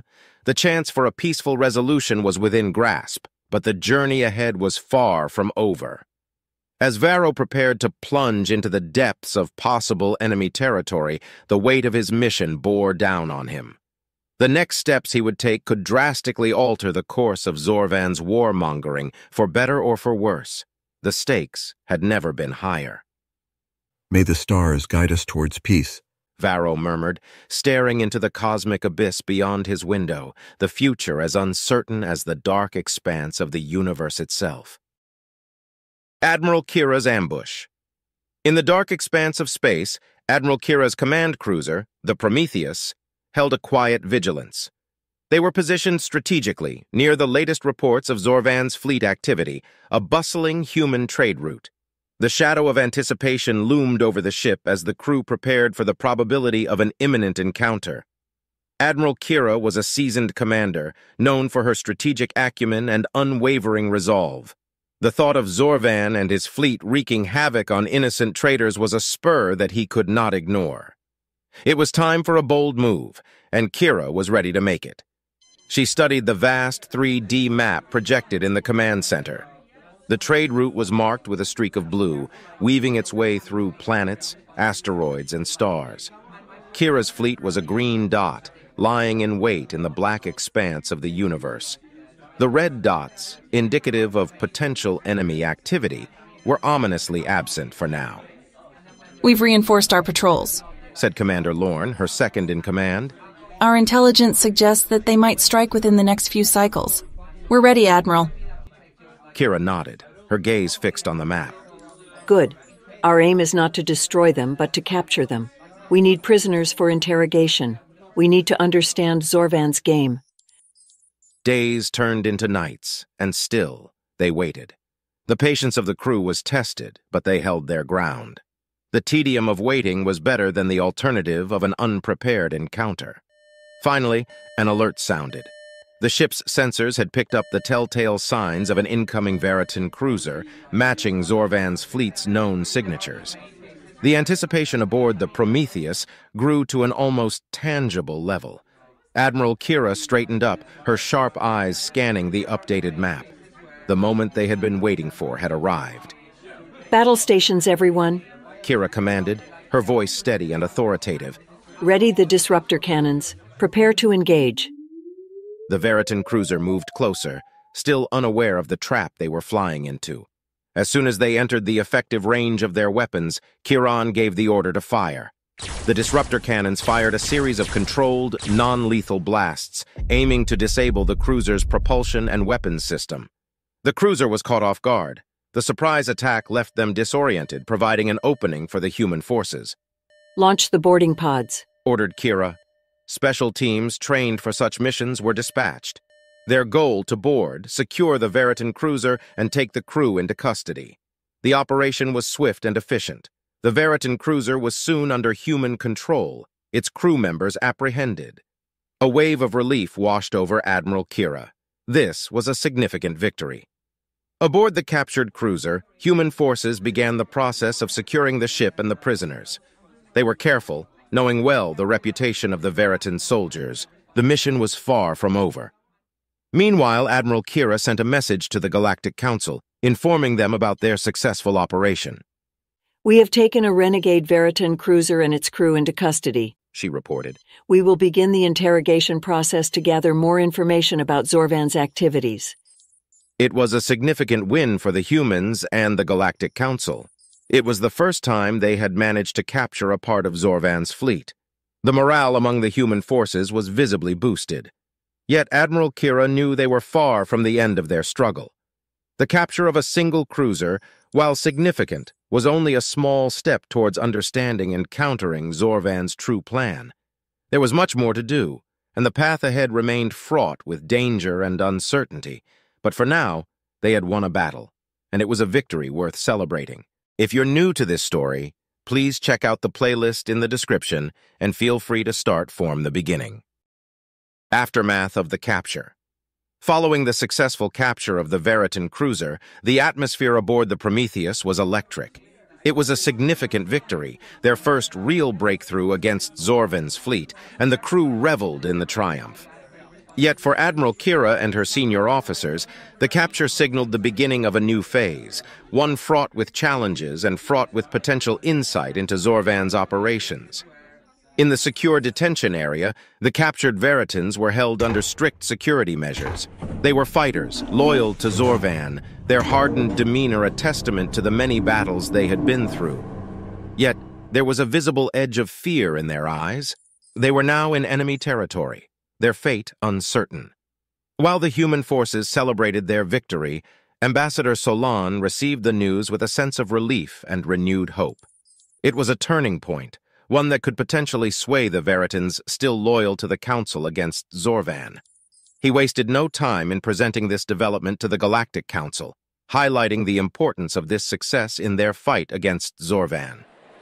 The capture of a Veritan cruiser from Zorvan's fleet demonstrates our determination to protect our territories and our people, Solane announced to the Council. We must use this opportunity to learn as much as possible about Zorvan's plans, and use this information to counteract his destructive activities. Back on the Prometheus, the interrogation of the captured Veritans was underway.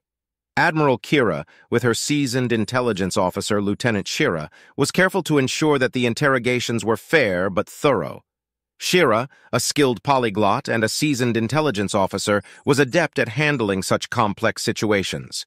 We need information, not resentment, Admiral Kira instructed her. These Veritans are soldiers, just like us. Treat them with respect, but be persistent. We need to know everything about Zorvan's plans. In the dimly lit interrogation room, Shira began the process, her calm demeanor in stark contrast to the apprehensive Veritan soldiers. She engaged them in conversations, subtly navigating towards the information they needed. The Veritans were initially reticent, their loyalty to Zorvan apparent. But as the hours turned into days, cracks in their resistance began to appear. As the interrogations progressed, important pieces of information started to emerge. Zorvan was indeed planning something big, although the captured soldiers did not have detailed information. Yet, every bit of information was crucial. It was a complex puzzle that was slowly taking shape. Meanwhile, on the Veritan homeworld, news of the capture reached the ears of the Veritan command. The public sentiment, already tense due to Zorvan's activities, became more divided. Some saw this as proof that Zorvan was leading them down a destructive path. Others viewed it as a declaration of war by the humans, further fueling their resentment. For Ambassador Varro, the news brought a mixture of relief and concern. It was a positive development in their struggle against Zorvan, but it also meant an escalation in tension. It put additional pressure on his mission to reach out to Zorvan. In the Galactic Council, debates raged on regarding the captured cruiser. Some council members were jubilant, seeing this as a major victory. Others were more cautious, recognizing the delicate situation they were now in. They needed to tread carefully. One wrong move could potentially ignite the volatile situation into a potential all-out conflict again. As the days passed, the captured cruiser's information was meticulously analyzed and cross-referenced, revealing patterns and possibilities. The pieces of the puzzle were slowly falling into place. They were yet to see the complete picture, but each new revelation brought them a step closer to understanding Zorvan's endgame. And so, the aftermath of the capture marked a period of intense activity, filled with anticipation and determination. It was a window of opportunity they had earned, and they were intent on making the most of it. The hunt for Zorvan was far from over, but for now, they had gained a crucial edge: Varro's pursuit and challenges. Varro set forth on his mission with a sense of deep trepidation. It wasn't the danger that gnawed at his nerves, but the prospect of facing his fellow Veritans. He would not be greeted as a comrade, but viewed as a turncoat, a pawn of the humans and the Galactic Council. His contact on Orinthia was a former acquaintance, Vosh. He wasn't sure what drew Vosh to Zorvan's cause, but Varro hoped their shared past might help bridge the divide. The negotiations for a meeting with Zorvan were delicate, fraught with tension and suspicion. Vosh was careful, always keeping a safe distance, never committing to more than vague suggestions. But Varro was patient, employing all his diplomatic skill to prove his sincerity. Word of the successful human ambush of a Veritan cruiser arrived amidst the tense negotiations. The news gave Varro a much-needed leverage. The humans had managed to capture an entire Veritan crew. The crew's knowledge could prove a significant asset in tracking down Zorvan. The balance of power was shifting, and not in Zorvan's favor. The humans' victory won't buy their safety, Varro. It will only infuriate Zorvan. Vosh cautioned during one of their secretive meetings. Perhaps, Varro conceded, but it's a sign that the Council and the humans are not to be underestimated. It's a call for Zorvan to reassess his strategies. Vosh regarded Varro with a thoughtful expression, his deep-set eyes reflecting the dim light in the clandestine meeting place. Zorvan will not appreciate you using this as leverage, Varro. I am not here to make Zorvan appreciate anything, Varro replied evenly. I am here to prevent more violence, more deaths. His words hung heavy in the air between them. Varro was well aware that the weight of his mission was much more than an ideological dispute. Lives were at stake, both Veritan and human. The future of his race hinged on the decisions that would be made in the coming days. Vosh finally agreed to arrange a meeting with Zorvan, but he warned Varro. Zorvan will not be swayed easily. He believes in his cause with all his heart. You must be prepared for that. Varro accepted the caution with a nod, his thoughts turning to the daunting task ahead. He was aware of the challenge, yet he also knew that he carried the hope of peace within his grasp. He was not just negotiating for the humans or the Galactic Council, but for his people, the Veritans. As he prepared for the meeting, Varro couldn't help but reflect on the weight of his actions. He held the future of his people in his hands. His success or failure would shape the fate of not only the Veritans, but countless other races within the Galactic Council. This thought was both humbling and terrifying, but it drove him forward. Varro set out to meet Zorvan armed with the knowledge of the humans' victory and the fragile hope of peace. He knew the odds were against him. He knew Zorvan was a formidable opponent, driven by a deeply entrenched belief in Veritan supremacy. Yet he had to try, for the sake of his people and the future of the galaxy. As Varro's shuttle hummed through space, he gazed out into the blackness, lost in thought. The stars twinkled, distant and cold, oblivious to the turmoil within his mind. Ahead lay an uncertain path, fraught with risk and the potential for disaster. But there was also a glimmer of hope, a chance for peace, and Varro was determined to seize it. As he journeyed to the clandestine meeting, he went over the talking points in his mind. He needed to convince Zorvan of the futility of his campaign against the humans. With a captured cruiser and its crew in human hands, it was only a matter of time before they located Zorvan. Upon landing, Varro was met by Zorvan's trusted officers who led him to a meeting room. The room was austere, reflecting the grim situation they found themselves in. Zorvan, the renegade general, stood at the far end of the room, his imposing figure a demonstration of his military prowess. Varro wasted no time, addressing Zorvan directly. The humans have captured one of your cruisers, Zorvan. He began, not mincing words. They have your soldiers, your technology. It's only a matter of time before they track you down. Zorvan's reaction was unreadable, his face a stoic mask. He seemed to digest the information, a contemplative silence hanging in the air.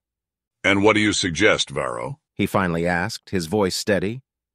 I suggest you consider negotiating. Varro answered, maintaining eye contact. End this campaign. It doesn't have to escalate further. Zorvan seemed to consider this for a moment, his gaze shifting to a distant point. Negotiate? He echoed, an edge to his voice. With the humans who stole our technology, desecrated our trust? I understand your grievances, Zorvan, Varro said, his voice calm. But this war, it's tearing us apart. It's turning the galaxy against us. We're stronger united, not divided. The room fell silent once more, Zorvan deep in thought. The tension was palpable as Varro waited for his response, knowing that the future of their race, and possibly the stability of the entire galaxy, hung in the balance. Meanwhile, back in human space, the information gleaned from the captured cruiser was being put to use. Patrols were increased, defenses strengthened, and counter-offensives planned. The captured Veritans, despite their initial resistance, were starting to cooperate more, the realization of their dire situation slowly sinking in.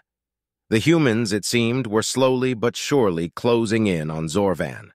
Back at the council, Solane was making preparations of his own. Upon hearing of Varro's risky meeting with Zorvan, he had used his influence to arrange an emergency council meeting. If Varro could convince Zorvan to consider negotiations, they would need to be ready to act quickly. As Varro left the meeting with Zorvan, he felt a mix of hope and anxiety. Zorvan had agreed to consider his proposal, A small victory, but the final decision was yet to be made. As he journeyed back, he knew that the coming days would be critical. The capture of the Veritan cruiser had indeed changed the dynamics of their standoff with Zorvan. The hunt for the renegade general was entering a critical stage, and everyone, from the human territories to the Galactic Council, held their breath, awaiting the outcome of these renewed negotiation attempts. Alone in his office at the Galactic Council Solane, his gaze fixed on the holographic star chart displayed before him, he pondered over the inexplicable cosmic occurrences. The chart flickered, revealing the vast expanse of the galaxy. 2 dots, once brightly glowing, now dimmed to near obscurity. Those were stars, each located in different reaches of the galaxy. Both had gone dark without explanation. His brow furrowed in concern as he tapped on the latest report that confirmed the disheartening news. Another star had dimmed, its light extinguished as if someone had doused a cosmic candle. Solane could feel the gravity of the situation pressing down on him. These were natural cosmic bodies, each one burning with a ferocity that defied human comprehension. The inexplicable extinction of 2 such stars sent a chill running down his spine. There were no immediate answers, no hypotheses that could explain this unnatural phenomenon. He glanced back at the star chart, his eyes gravitating towards the now darkened points, a silent testament to the mystery that was unraveling. One star was a curiosity, a cosmic anomaly that spurred concern. But 2? That was more than just a coincidence. The implications were potentially dire, but Solane knew he couldn't afford to be distracted. As unsettling as these darkened stars were, he had more immediate crises to deal with. The decision to investigate. The darkened stars had been a topic of discussion amongst the Galactic Council for a while now. The unusual phenomenon had raised concerns, not only because of its inexplicability, but also due to the fear of the unknown it represented. The second report of another star's disappearance had only increased the sense of unease. Counselor Lauren, representative from the Verlo star system, voiced his worry. We must investigate this matter at once. Ignoring these incidents could be perilous. His concerns were echoed by other council members. The room buzzed with tense whispers, everyone's eyes fixed on Solane. As the leading figure of the Galactic Council, his decisions carried significant weight. I agree with Counselor Lauren, Solane said, his tone firm and decisive. This is an issue we cannot ignore. It's time to delve into this mystery. The room fell into silence. A wave of relief washed over some of the counselors, a sense of foreboding over others. The decision was made, and there was no turning back. I'm commissioning the Icarus for this mission, Solane continued. His gaze swept over the council members, a determined glint in his eyes. It's one of our newest and fastest vessels. If there are answers to be found, the Icarus and her crew will find them. Counselor Tiala of the Hissia star system spoke up. The journey to the edge of our territory, it's going to take time, even with the Icarus's speed. Solane nodded. 4 days at maximum speed, he confirmed. Every moment we delay, we risk another star going dark. With that, the meeting was adjourned. The Icarus was prepared for its journey to the edge of the known galaxy, equipped with the best technology and a crew ready to face the unknown. As the ship powered up its engines, ready for the journey that lay ahead, there was an air of apprehension, but also a glimmer of hope. It was a step toward unraveling the mystery that had haunted the Council, a mission filled with peril, but a necessary one nonetheless. The ship's engines roared to life, leaving behind the safety of the space station. The destination was set, and the Icarus hurtled towards the coordinates of the first darkened star. A new chapter in this saga was about to begin. In the cold, vast expanse of space, the human vessel Icarus charted its course toward the site of the inexplicably darkened stars. This exploratory ship, under Solane's directive, had embarked on a mission to solve this cosmic mystery. The crew consisted of top-notch scientists and veteran pilots, each hand-picked for their expertise. They had been traveling through hyperspace for days, with only the hum of the ship's engines and the faint murmurs of crew members echoing through the steel corridors. As they neared their destination, the tension amongst the crew grew palpable. Their mission was unprecedented, after all. As the Icarus dropped out of hyperspace, they were met with a sight that stole their breath away. The once bright star was now a dark void, a chilling and unnerving anomaly in the otherwise vibrant galaxy. Anything on the scanners? Captain Hale, a grizzled veteran with countless space missions under his belt, asked his sensor operator. The young officer shook his head, his face pale. Nothing, sir. It's like the star just vanished. The crew proceeded with their investigation, attempting to make sense of this perplexing phenomenon. Hours turned into days as they probed and scanned the region, collecting data but finding no answers. Then, without warning, alarms blared throughout the ship. The Icarus shook violently, throwing crew members off balance. A wall of static erupted on the communication console as the sensor operator yelled, "Captain, unidentified vessels approaching fast." On the comm system, a strange, grating voice echoed, translated by the ship's systems into their language. "Unidentified vessel, you are trespassing. Stand down and surrender. You are in Drac Dominion territory." Captain Hale could barely make out the shadowy figures on the radar, their size dwarfing the Icarus. He had never seen anything like them. Panic set in, but Hale kept his composure, barking orders to his crew to raise shields and prepare for evasive maneuvers. But it was too late. They were under attack. Hale turned to his communications officer. "Send a distress signal to the Council. Let them know about the Drac Dominion." As the ship quaked under the enemy fire, the officer hastily complied. His voice shaking, he relayed their situation, mentioning the massive unidentified ships and the chilling warning from the attacking fleet. The Drac Dominion. In the midst of chaos and terror, the garbled message was sent, echoing into the void before the Icarus succumbed to the onslaught, disappearing in a bright explosion. At the Galactic Council's headquarters, Solane stared at the communicator, the received distress signal replaying in his head. The mention of the Drac Dominion filled him with a dread he hadn't felt in a long time. He knew then they were facing something much bigger than a rebellious Veritan general. A historical investigation. After the chilling distress signal from the Icarus, the Galactic Council was in an uproar. Their fastest ship, sent to investigate a mystery, had stumbled upon a far greater and deadlier enigma. As the counselors bickered and panicked, Solane's voice cut through the noise. "We need to know more. We need to know about this Drac Dominion." With an air of grim determination, Solane turned to the Galactic Librarians, the keepers of the knowledge of the universe. Their vast library housed data and records spanning millennia, including the history of extinct races and fallen empires. "Find me everything you can about the Drac Dominion," Solane ordered. The librarians nodded, disappearing into the labyrinth of data, both digital and physical. Days turned into nights, and the librarians tirelessly sifted through countless records, data crystals, and holographic manuscripts. Then, deep in the galactic annals, they discovered a cryptic record in a crystal memory storage device, a relic from the old galactic order. The information was sparse, the record fragmented, as if someone had attempted to erase it from existence. It mentioned an ancient conflict, a war that spanned the galaxy, and at the heart of this war was a formidable entity, a force so powerful it brought countless star systems to their knees, the Drac Dominion. The record spoke of vast fleets that blotted out the stars, of planets laid waste, and civilizations erased from existence. It spoke of a united front, of the ancient races of the galaxy banding together to face the common enemy.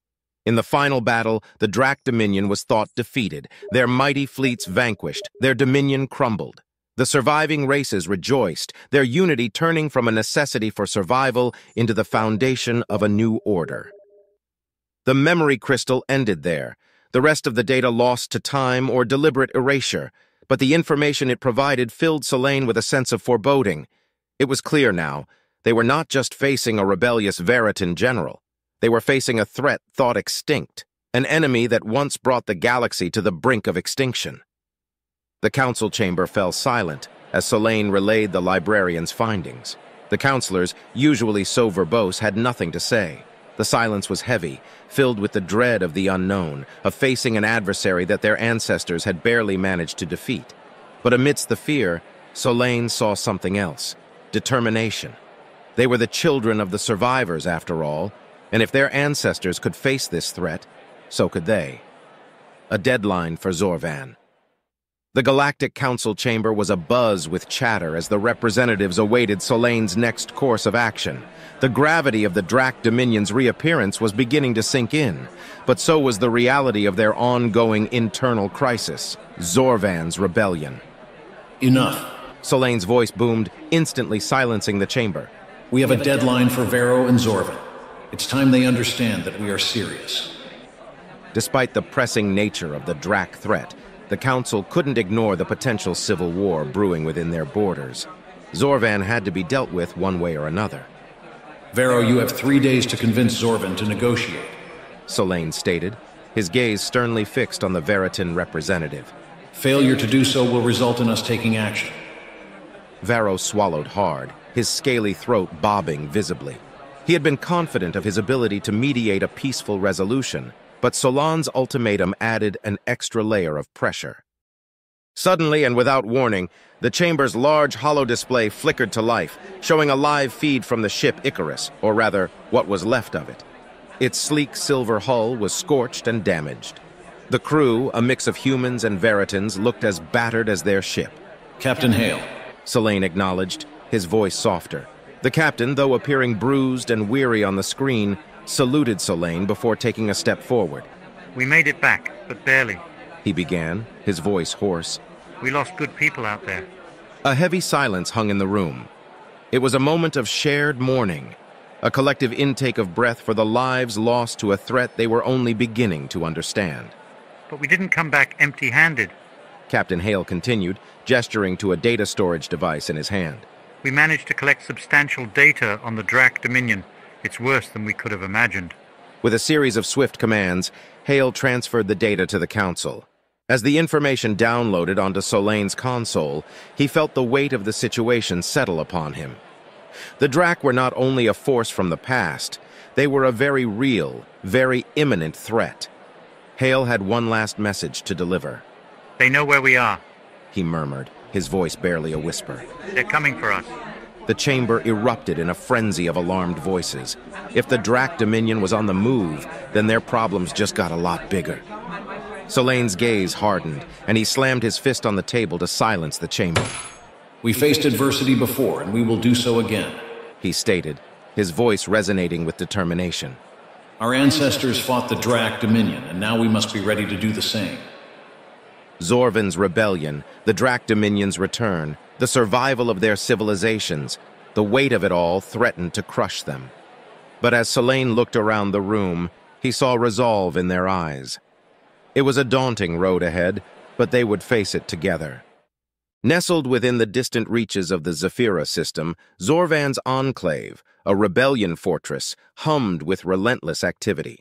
The stronghold, full of Veritan warriors, brilliant strategists, and resolute thinkers, was a testament to the unity sparked by Zorvan's unyielding vision of a new galactic order.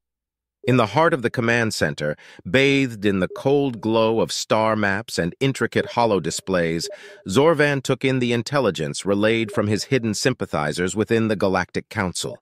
His eyes darted across the words, absorbing the chilling details of the Drac Dominion's ominous emergence and the fate of the Icarus.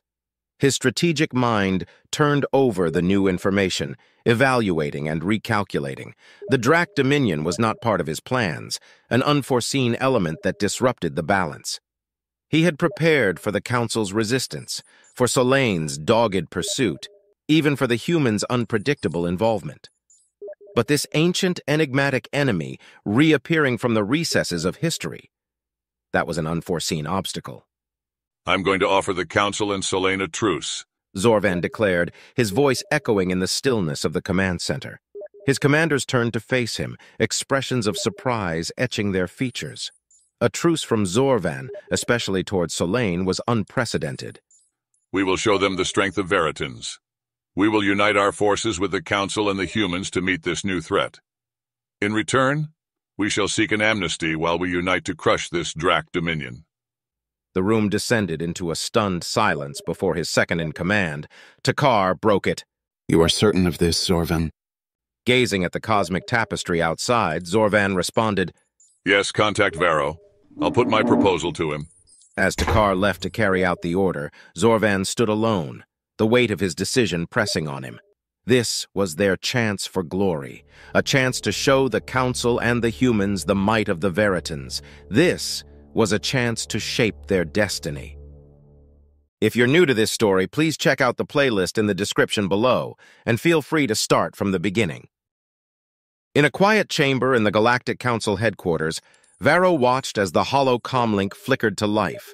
The familiar figure of Zorvan, the proud Veritan rebel leader, materialized before him. The striking facial markings of the Veritan race were accentuated by the glow of the hollow projector, but it was Zorvan's eyes that held Varro's attention. They reflected a determination Varro remembered from their shared past. Zorvan began, his voice carrying an uncharacteristic edge of urgency. We need to unite, Varro. My strength has grown considerably since our paths diverged. I started with 5 Veritan cruisers. Today I command 30 ships, and my forces number over 100,000.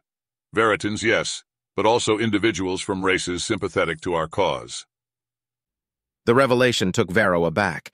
He had known Zorvan was amassing power, but this was far beyond the Council's estimates. A fleet that size, if handled correctly, could be a significant asset against the Drac. I understand your initial reaction, Zorvan continued, reading Varro's surprise. It was necessary to keep our progress discreet. But now, with the Drac threat looming over us, I propose an alliance. Varro couldn't believe what he was hearing. Zorvan was offering to bring his rebel forces to fight alongside the Galactic Council, but alliances always had a price. And in return? Varro asked, already anticipating the answer. Amnesty, Zorvan replied simply, his eyes burning with resolve. For me, my commanders, and my soldiers. It was an audacious demand, but Varro could see the strategic benefits of Zorvan's offer.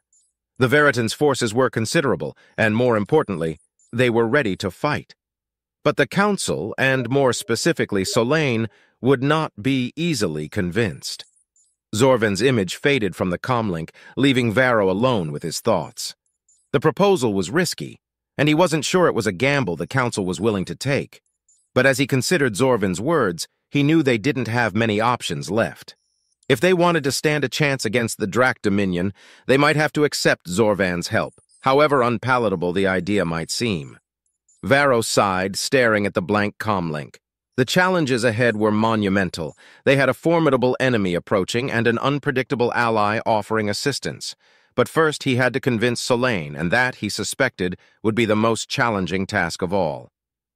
The temptation of Varro. Even as the transmission from Zorvan ended, the screen flickered again. Varro stiffened, recognizing the distinctive Veritan insignia that appeared. It was another message from Zorvan, this one private, addressed solely to him. Varro.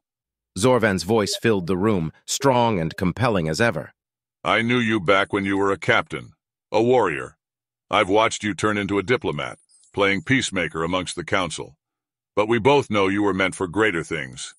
Images began to flood the display footage of Zorvan's fleet, 30 Veritan cruisers gleaming under distant stars, and a throng of mixed species, all ready to pledge their allegiance to Zorvan's cause.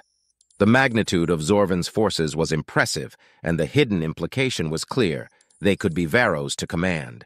I need strong leaders, Varro. People who understand our ways. I ask you to return to your roots, stand with us. Remember your past glory, Varro. It can be yours again. Varro watched, torn between loyalty to the Council and a longing for the old days of honor and bravery that Zorvan promised. He had been a respected captain, a warrior. The offer was tempting, playing on his nostalgia for the past and a yearning for respect and recognition. But he was a councilman now, bound by duty and loyalty to the Council and the peace they represented. Zorvan, he replied after a moment of silence, his voice steady. I respect your cause, and I understand your motivations, but my place is with the Council. But even as he refused, Varro found himself revisiting the images of Zorvan's growing force, a thought lingering in his mind. What if he could reclaim the glory of his past, stand strong against this new threat? What if he could be more than just a diplomat? Inside the Galactic Council's war room, the atmosphere was tense, electric. The room, usually reserved for diplomatic meetings, had been hastily converted into a makeshift hub for war preparations. Holographic displays filled the air, showing intricate diagrams, data streams, and real-time intelligence reports. At the room's center, a group of high-ranking officials and military experts huddled around a large table, their faces etched with concern. Ancient, massive, and terrifyingly powerful, a scientist began, his voice echoing in the room as he gestured towards a model of a Drac ship. Their size gives them formidable defenses and destructive firepower. Their weapon systems, from what we've managed to analyze, are unlike anything we've encountered. Nods of agreement echoed around the table. The data from the Icarus encounter had provided invaluable insights into the Drac technology. Their ships were vast, slow-moving fortresses in space, their weapons capable of obliterating planets. But their size is also their weakness. Another voice chimed in. A seasoned captain, known for his strategic acumen, pointed at a graph showing the Drac ship's speed. They may have extraordinary firepower, but they lack in speed. Our hyperspace drives operate at a pace they cannot match. Murmurs filled the room as this new information sunk in. The Icarus had managed to escape by exploiting this very weakness. They couldn't outgun the Drac, but they had outrun them. The Drac's slow, lumbering nature might be their undoing. The mood in the room shifted subtly, a faint glimmer of hope emerging amidst the apprehension. They have smaller fighter craft too, but again, their speed is low, limited to local sorties and defense, the captain continued, directing their attention to another display.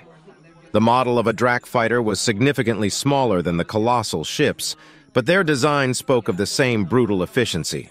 But make no mistake, he warned, his gaze sweeping over the assembled officials. They are planet killers, these Drac. If we allow them to get within striking distance of our worlds, the consequences would be catastrophic.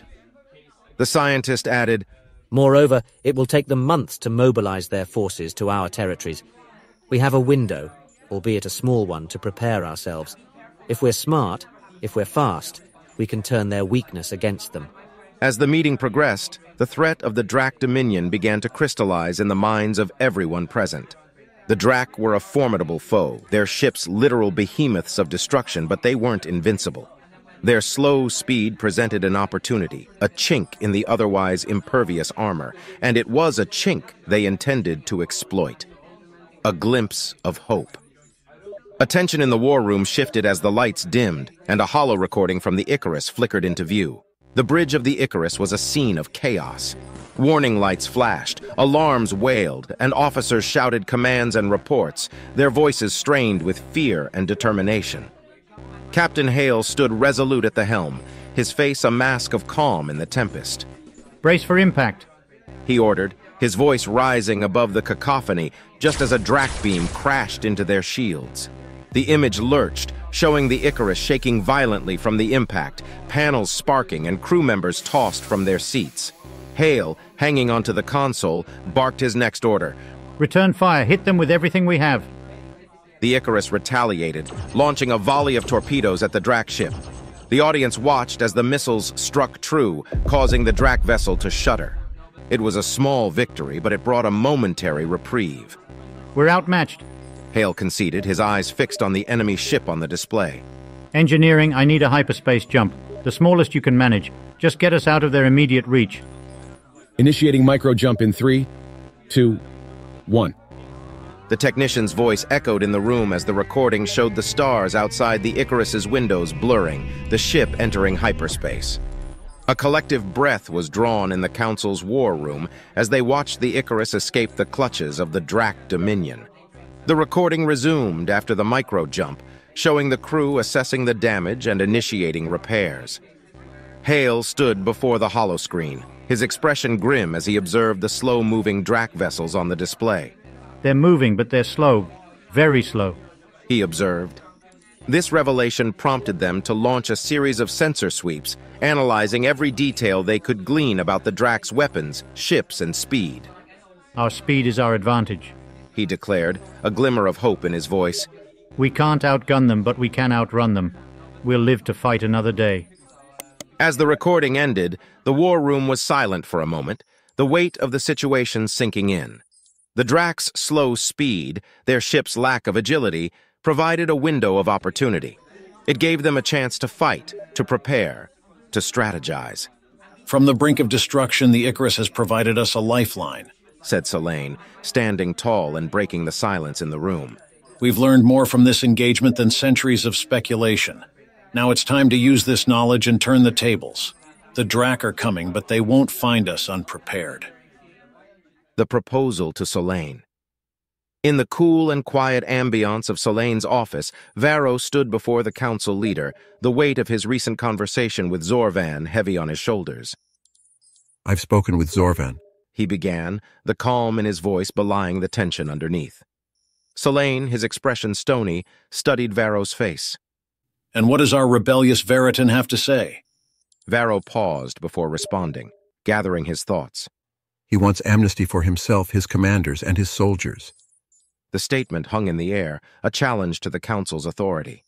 Solan's brow furrowed.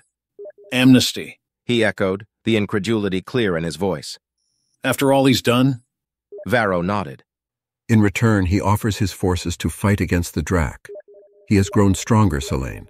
His fleet numbers 30 ships, his army more than 100,000 strong.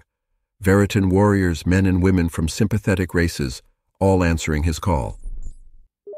There was a long pause as Selene absorbed this information. He moved to the window, his gaze falling on the bustling galactic council below.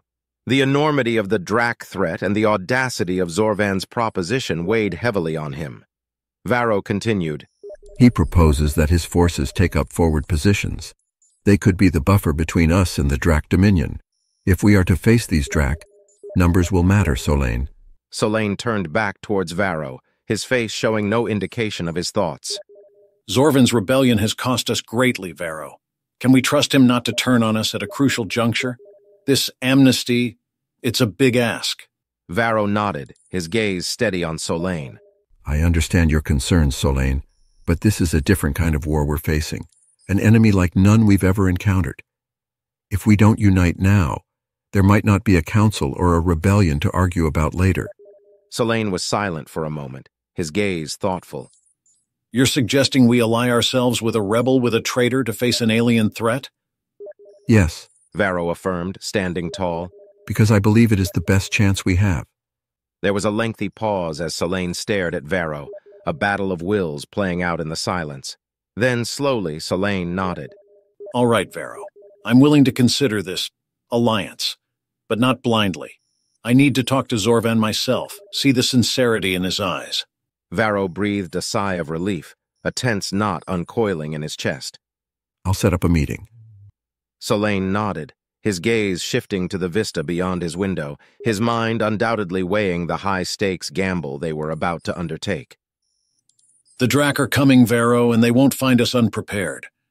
As Varro exited Selene's office, the weight of his conversation with Selene heavy on his shoulders, he couldn't help but wonder about the upcoming meeting between Selene and Zorvan. This was uncharted territory, a perilous path they were embarking upon. It had to work, he thought to himself. The room exuded a quiet authority, subtly illuminated to accentuate the grandeur of its historical context. Intricate designs on the walls whispered tales of past interstellar treaties and alliances, while the vast window showcased the endless expanse of the cosmos, each star standing sentinel to the discussions within. Selene, the esteemed leader of the Galactic Council, walked in, the soft echo of his steps on the marble betraying the weight of his role. His face, a map of lines and contours, revealed a life immersed not only in stellar battles but also in the equally challenging arena of galactic politics. Varro, standing by the window, started without preamble. The meeting has been scheduled in 2 days. Selene, pausing for a moment, inquired, And what of the murmurs regarding Zorvan's fleet? Varro nodded in affirmation. They are true. Since expressing his intent to unite with us, many have rallied to his cause. He now boasts a fleet surpassing 100 vessels. That's considerable firepower, Selene mused, visibly impressed. These additional ships could greatly tilt the balance in our favor against the Drac onslaught. The location of the meeting remains Zorvan's choice, Varro added. Selene responded with understanding. Fair enough. 2 days gives us ample preparation. It's crucial that our stand against the Drac is undivided and formidable. Drawing closer, Varro emphasized, Solane Zorvan's fleet is not just an addition, it's a force multiplier. With these ships, our defensive stance against the Drac becomes that much more robust. Solane pondered. While the tactical advantage is clear, I wonder about the political ramifications. Our histories with the Veritans, our past skirmishes. Can Zorvan genuinely prioritize this alliance over past grievances? Varro's gaze held conviction. In the face of the Drac, old enmities fade. While Zorvan undoubtedly seeks respect and recognition, the essence of survival, our collective survival, will guide him. A brief silence ensued as Solane weighed the implications. Varro aligning with Zorvan is pivotal, especially now. But it's a strategic move against a common foe. Varro, smiling faintly, responded, Exactly. If Zorvan stands with us, the Galactic Council gains a significant edge. Solane questioned further. But should Zorvan's terms surpass our limits? With a chuckle, Varro answered, Then we negotiate, find common ground, and ensure a future where the Drac is not the victor. Remember, we're on the same side. Zorvan might not be the ally we wanted, but he's the ally we need. Solane nodded, the weight of the upcoming meeting and the Drac threat heavy on his mind. The room, which moments ago was rife with uncertainty, now held an air of cautious optimism. Solane, ever the leader, declared, In 2 days we'll align our strategies. Varro, offering a reassuring gesture, stated, Uniting with Zorvan might be born out of necessity, but it's the strategy we must adopt now. The Council's preparations. The Council chamber buzzed with a frenetic energy, a hive of activity as commanders, strategists, and experts darted between holographic displays, poring over a myriad of charts, star maps, and tactical simulations. At the head of the vast room, a monumental table curved in a half-circle. Here, the most influential figures of the Galactic Council sat, including Solane, their faces illuminated by the soft glow of the projections. A hologram in the center, depicting a fleet arrangement, altered between two formations, one with just the Council's fleet and another bolstered by Zorvan's forces. The difference was staggering, the latter showing a compact, formidable force capable of holding its ground against the Drac onslaught. Councillor Tylia, a renowned tactician, pointed to the formation with Zorvan's fleet. With the Veritan rebel forces, our chances of withstanding the initial Drac wave increase by a staggering 42%. Their guerrilla tactics and advanced cloaking technology could be a game changer. A ripple of unease spread among the council members. Many shifted uncomfortably in their seats, the idea of allying with a former enemy clearly unsettling. We cannot deny the numbers, said General Lorne, a seasoned human war veteran with a face scarred from battles past. But trust is not built on data projections. Solane cleared his throat, bringing attention to himself. We're not asking for trust, merely a strategic alliance. Our primary goal remains the survival of our civilizations. As murmurs of agreement rippled through the chamber, Councillor Grav, a towering figure with a mechanical arm, rose. Then let's discuss our reconnaissance mission. Gathering intel on the Drac's capabilities is paramount. Solane nodded, gesturing to a side panel. The display transitioned to show 2 impressive human cruisers and schematics for the stealth ships.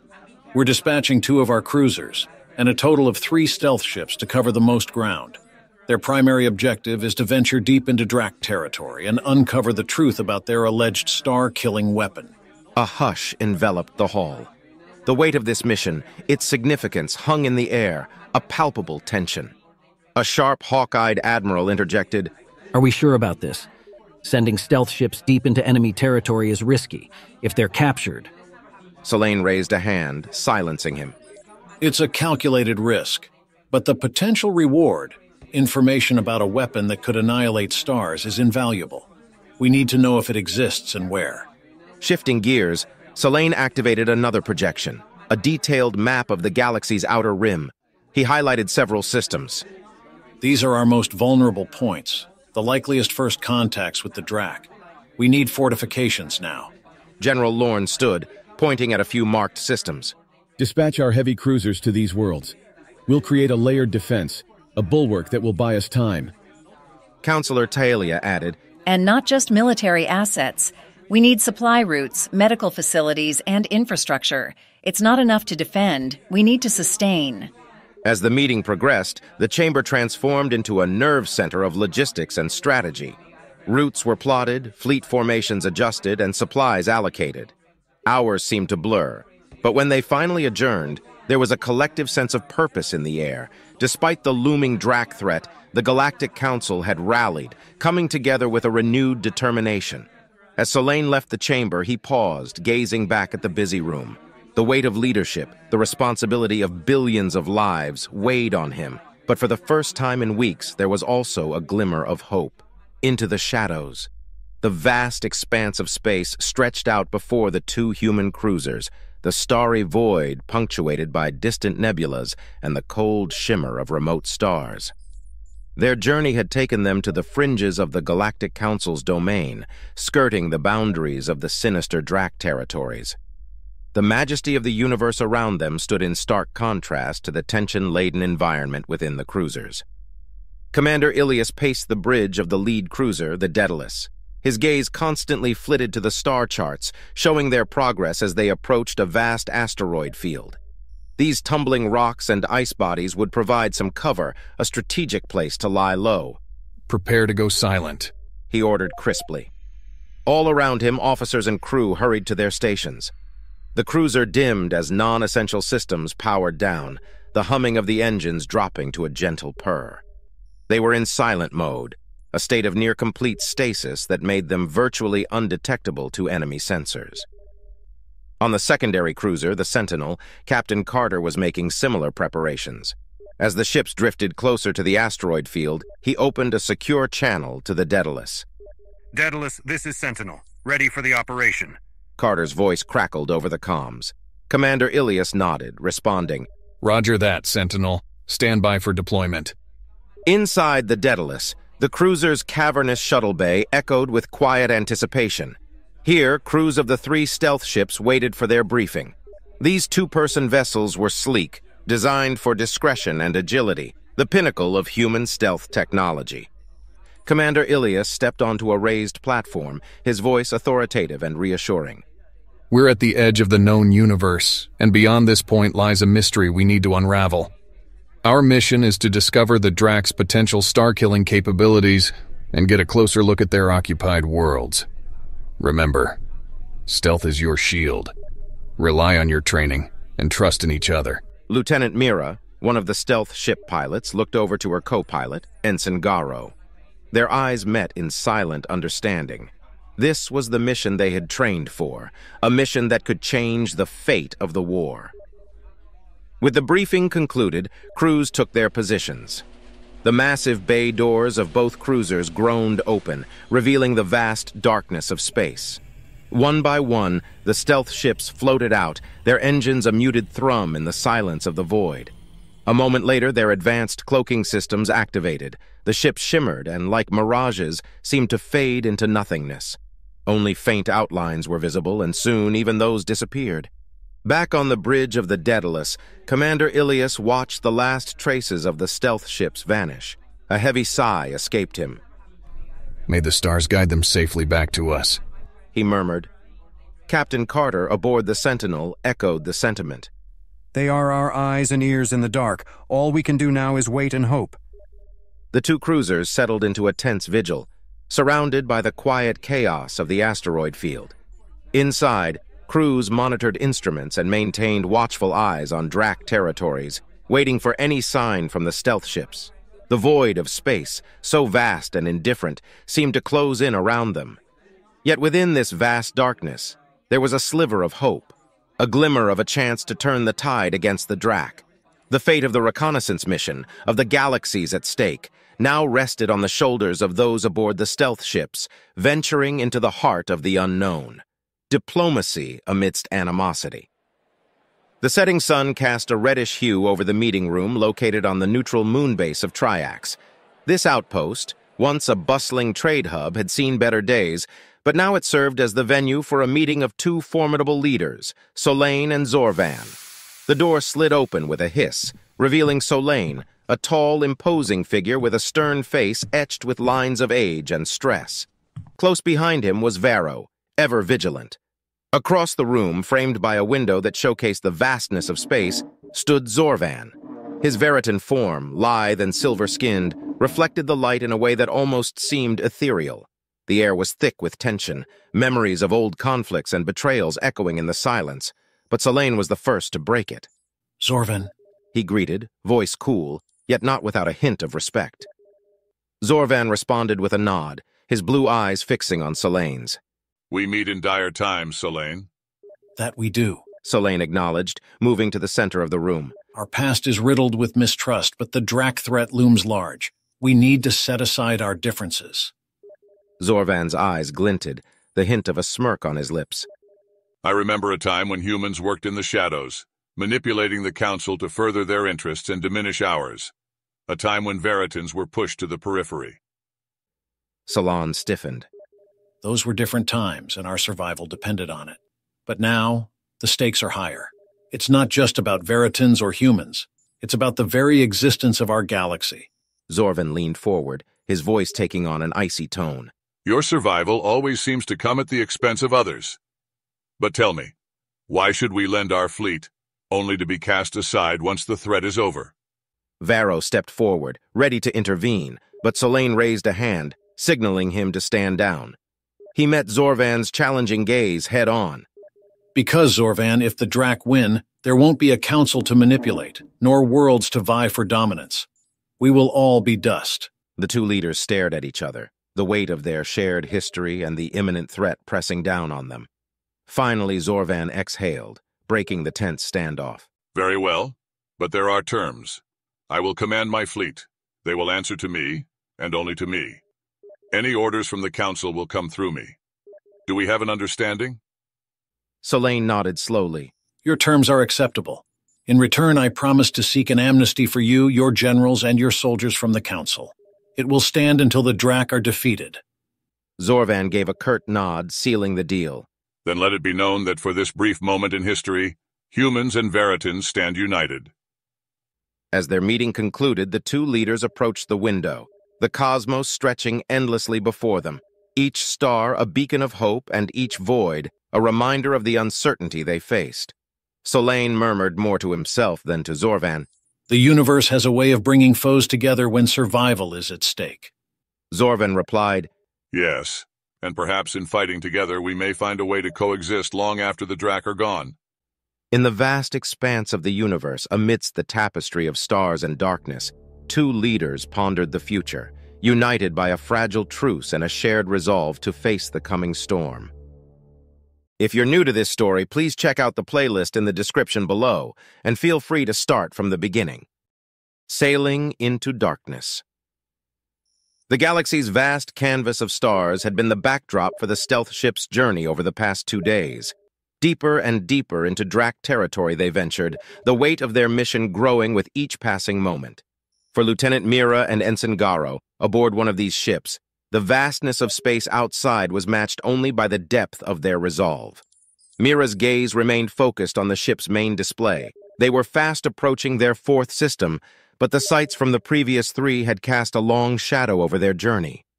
All 3 systems, once vibrant hubs of life and activity, now lay in ruin.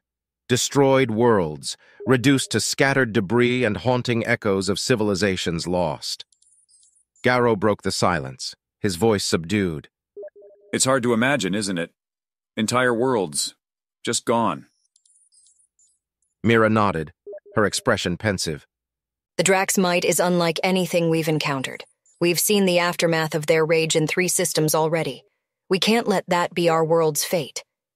As their stealth ship neared the 4th system, the sensors picked up a series of planets, and one, in particular, caught Mira's attention. Not because it was destroyed, but because it was teeming with life, albeit a life that seemed constrained. Bringing the ship to a discrete orbit around the inhabited planet, the 2 officers observed its surface. Massive Drac ships hung low, casting oppressive shadows over sprawling cities. From this distance, the world looked serene, its oceans shimmering under the light of its sun. But a closer look revealed a different story. Mira initiated a high-resolution scan, and soon images from the surface flooded their screens. Drac enforcers patrolled every major junction, their formidable presence evident even from space. The indigenous inhabitants moved with a purposeful haste, their actions reflecting an underlying tension, a silent oppression.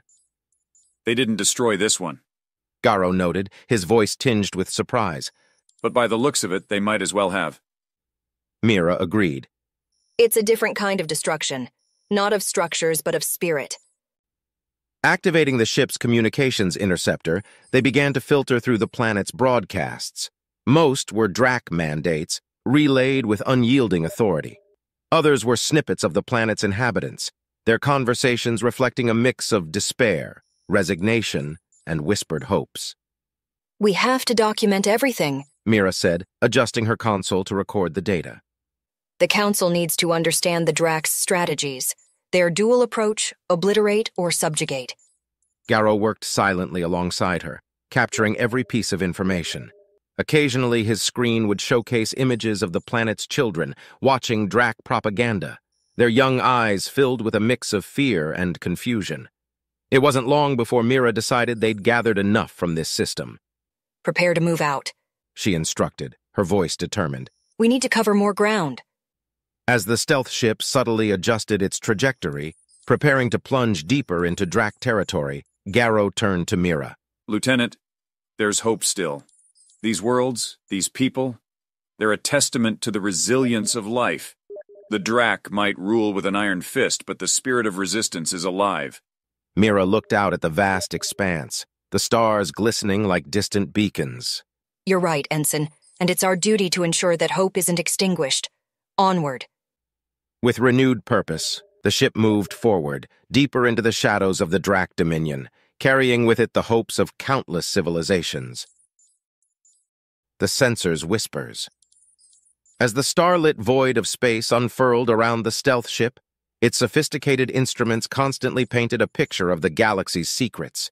Yet, amidst this backdrop of cosmic marvels, a nagging inconsistency had begun to vex the crew. Lieutenant Mira sat contemplatively at her console, her fingers tracing the edges of a peculiar blip that refused to fade from their sensors. It's been hours, she murmured, mostly to herself. This shouldn't be here. Ensign Garo, his brows furrowed in concentration, tried recalibrating the system. It's like a phantom signature, almost a whisper. It's there, but not quite. The ship's AI, a voice of calm amidst their rising concerns, chimed in.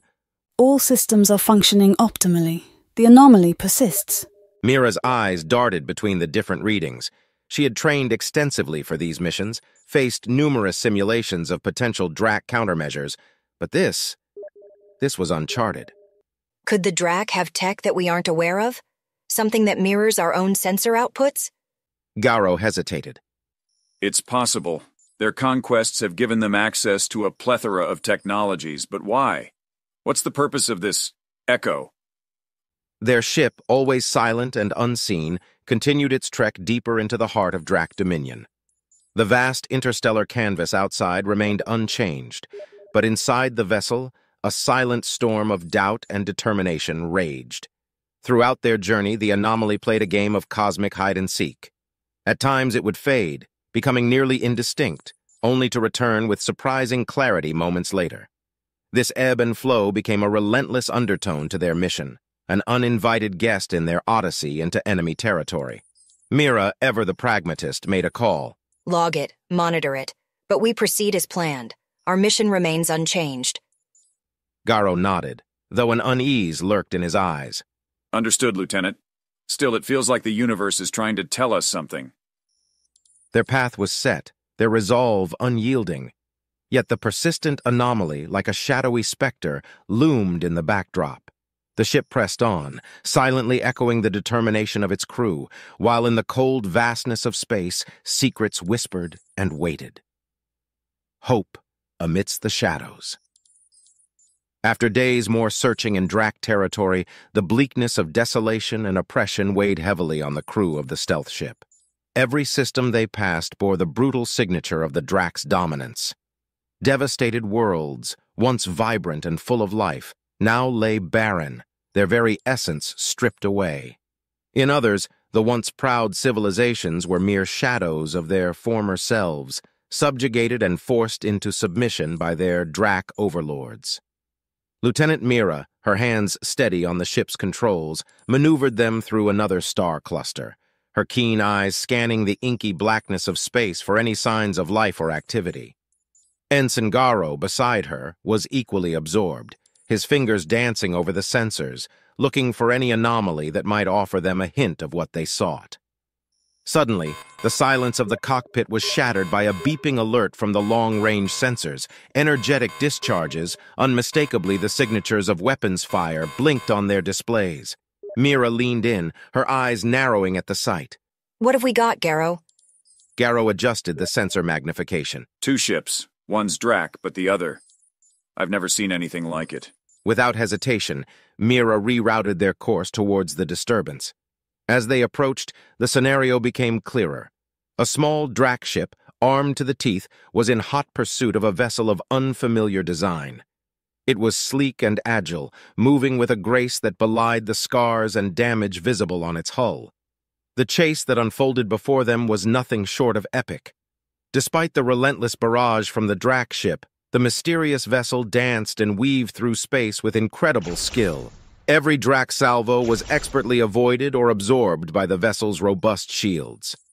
Then, in a moment that took Mira and Garo's breath away, the fleeing ship changed tactics. From its sleek form, a burst of torpedoes rocketed forth, each finding its mark on the Drac vessel. The pursuer, caught off guard, suffered critical damage, its systems sparking and failing. But the unknown ship wasn't done.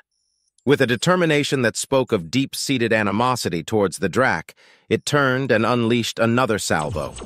This time, there was no recovery for the Drac ship. It exploded in a brilliant flash, illuminating the surrounding space with its demise. Mira and Garo exchanged stunned glances. In all their reconnaissance, they hadn't expected to witness active resistance against the Drac. Garo finally found his voice. Who are they? Mira, her gaze still fixed on the site of the Drac ship's destruction, murmured, Friends, I hope. The mysterious vessel lingered in the vicinity for a time, perhaps assessing the damage or conducting repairs. After what felt like hours, it made its move. With an impressive display of energy, it activated its FTL drive and vanished, leaving a trail of light in its wake. We need to follow them, Mira declared, her tone resolute. They could be the allies we've been searching for. Garo nodded, quickly calculating the trajectory. Got it. They're headed towards the Helion cluster. Mira engaged the ship's FTL drive. The stars outside blurred as they shot forward, pursuing the beacon of hope that had suddenly ignited in the vast, oppressive darkness of Drac-controlled space. Dire revelations. The vast emptiness of space, punctuated by the occasional twinkle of distant stars, served as a serene backdrop for 2 imposing cruisers, the Sentinel and the Daedalus. Hiding within the protective shadows of a sprawling asteroid field, the 2 behemoths maintained a hushed stillness, waiting. Without warning, the tranquil void was disrupted. A signal sparkled on the Sentinel's radar, indicating an incoming ship. The stealthy silhouette, built for discretion, was rapidly closing the distance, signaling an urgency. Gently touching down within the Sentinel's spacious shuttle bay, the craft was a marvel of stealth engineering. The landing bay doors hissed shut, sealing off the expanse of space outside. Almost immediately, the ship's hatch swung open and 2 individuals, Lieutenant Jackson and Ensign Ray, stepped out, their faces etched with a mix of exhaustion and concern. Captain Carter, the commanding presence of the Sentinel, flanked by his senior officers, stepped forward to meet the returning crew. Lieutenant Ensign, Carter acknowledged with a nod. Your early return suggests urgency. Report. Jackson, taking a deep breath, responded, Captain, the intel we've gathered. You need to see this firsthand. Extending a data tablet, its screen swarmed with images, star charts, and intricate sensor data. As Captain Carter perused the data, the room's atmosphere grew heavy. The images revealed planets, some obliterated to nothingness, others scarred by the Drac's tyranny. But what truly captured Carter's undivided attention was the footage of a colossal structure surrounded by Drac support crafts. Its very design seemed to scream destruction. A murmur ran through the assembled officers. That's the Starkiller, one whispered, vocalizing the collective dread. Ray, her voice tinged with gravity, elaborated. We managed to record its activation sequence, Captain. Its capabilities, they're unparalleled. We've never seen anything with such potential for devastation. Captain Carter's gaze met Ray's and then shifted to Jackson. The sheer significance of their discovery was not lost on him. This intelligence is pivotal. The Galactic Council needs to be informed immediately, he decided. Promptly, Captain Carter activated a secure comms link to the Daedalus. The holographic interface lit up, revealing Command Ilias. The exchange was brief. With shared data and a brief discussion, it was evident what had to be done. The Council must receive this intelligence as a top priority. While the Sentinel's crew hustled to ready the ship for rapid departure, Captain Carter turned to the wearied scouts. Your efforts could very well change the trajectory of this war. Rest and recover. You've done the Sentinel and the Galactic Council proud. Jackson nodded, fatigue evident in his posture. We did what we had to, Captain, Ray added, attempting a smile. We can only hope it makes a difference. With the stealth ship securely docked within, the Sentinel began its prep for FTL jump. Safely navigating its way out of the asteroid maze, it then aligned itself to its destination. A brilliant flare of light, and the ship was gone, soaring through space-time.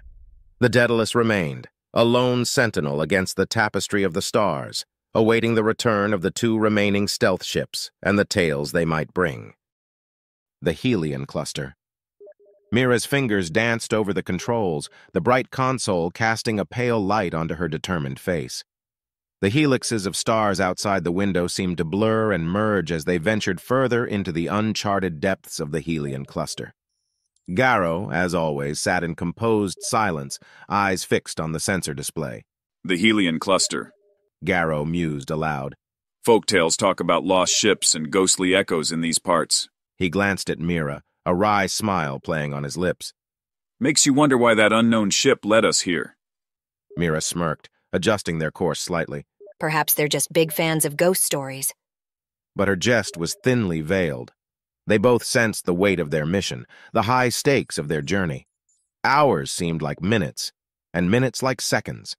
As Mira piloted the ship through the dense asteroid field, she couldn't shake the feeling of being watched. It was as if the very stars had eyes. A particularly large asteroid ahead caught their attention. Its unique mottled surface seemed almost artificial. That's where it went, Garrow exclaimed suddenly, pointing towards a trace on the sensor. The unknown ship's trajectory led directly to that massive asteroid. Yet now, there was no sign of it. It had simply vanished. Mira's curiosity flared. A hidden base, perhaps? She maneuvered their stealth ship closer, the mysterious asteroid looming larger in their viewport. Hours passed as they studied its surface, searching for any signs of an entrance or any hint of the ship they'd been tailing. Garrow broke the silence. We can't just float here forever. The longer we stay, the more likely we'll be discovered, and not necessarily by friends. He was right. Mira made a decision. All right, she said resolutely. Let's introduce ourselves. Activating their communication array, she began a broad-frequency transmission. To the inhabitants of the asteroid, or anyone listening, we are Lieutenant Mira and Ensign Garrow, representatives of the Galactic Federation. We come in peace, seeking allies against a common foe, the Drac. The transmission echoed out into the void. Minutes felt like hours as they awaited a response. Nothing. Just the silent vastness of space and the watchful gaze of the asteroid. Garrow's voice quivered with anxiety. Maybe it was a bad idea. We've just announced our presence. Mira, refusing to be disheartened, replied, It was a chance we had to take. But before another word could be spoken, an unsettling sensation enveloped them. The instruments began flashing in chaotic patterns. Garrow's eyes widened. We're trapped. Around them, between the swirling asteroids, thin beams of light began to connect, forming an intricate lattice. It was a force field, and they were ensnared in its grip. The field pulsed with an eerie energy, its tendrils creeping closer, leaving them with nowhere to run. Mira gritted her teeth, fingers clenching the ship's controls. Every training scenario, every drill they had been through, none had prepared them for this. For a moment, the weight of their isolation crushed them. Alone, in an unknown territory, surrounded by an unseen adversary. Yet when all seemed bleak, a voice crackled over their comm system, ethereal and strange. Galactic Federation? Very well. Prepare to dock. And just as suddenly as it had appeared, a section of the asteroid's facade shifted, revealing a vast entrance. The interior beckoned them, a cavernous expanse that seemed both ancient and advanced, bustling with activity. With a deep breath, Mira piloted the ship forward. They were stepping into the unknown, and the Helion cluster's mysteries were only beginning to unravel.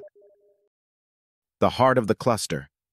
The massive bay doors sealed behind them with a reverberating thud, ensconcing their ship in semi-darkness, interrupted only by the occasional gleam of luminescent glyphs on the walls.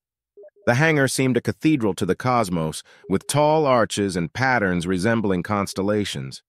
Beside her, Garrow began a series of rapid scans. No immediate threats detected, he murmured. But there's a lot of technology here I don't recognize. And the atmosphere outside the ship. It's breathable for us. Mira pondered momentarily, then resolved to step out. She needed answers, and they weren't going to come from staying within the confines of their vessel. Garrow gave a reluctant nod, and the two ventured forth, their footsteps echoing eerily. Before them stood an assembly, an eclectic mix of beings, some vaguely humanoid, others less so. Their appearances varied, from scales to skins of varying hues, and eyes that glinted with both curiosity and caution.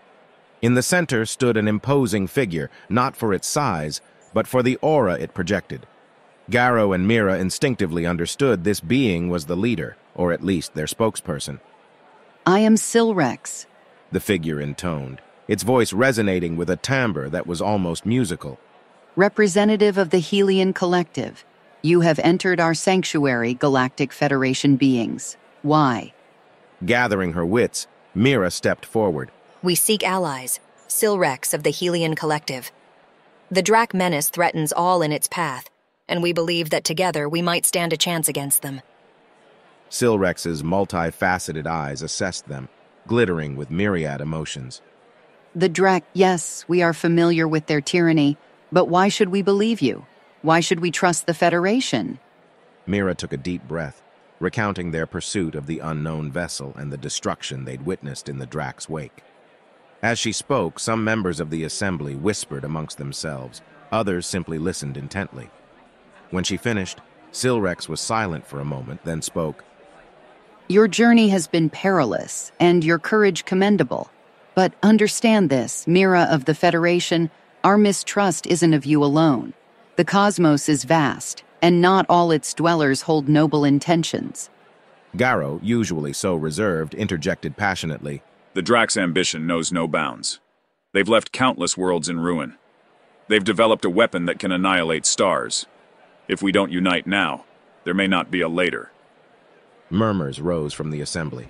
It seemed the truth of the Drac's power was undeniable even here. Silrex raised a hand, quieting the room.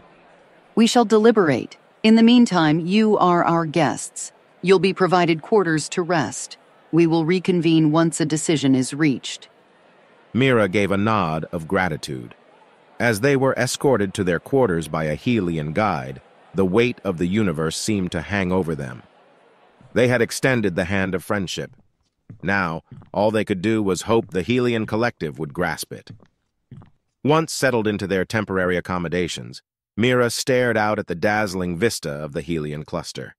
The silent ballet of stars and cosmic entities was awe-inspiring. It gave her a momentary pause, a brief escape from the weight of their mission. However, the serenity was interrupted by a soft chime at the door. Come in, Mira responded. The door slid open to reveal a Helion, distinctly different in appearance than Silrex, but equally captivating. She stepped gracefully into the room. I am Alira, she introduced herself, her voice imbued with a curious warmth. An ambassador of the Helion Collective. I've come to ask you some questions. Garrow and Mira exchanged a glance, sensing the gravity of the situation. The chapter of diplomacy had truly begun. A game of shadows. The vast hall of the Galactic Federation Council was always an imposing sight, a blend of ancient architecture and cutting-edge technology. Suspended above the great round table was a vast holographic display, upon which danced the myriad stars and galaxies of known space. Today, it displayed the damning evidence brought back by the Sentinel.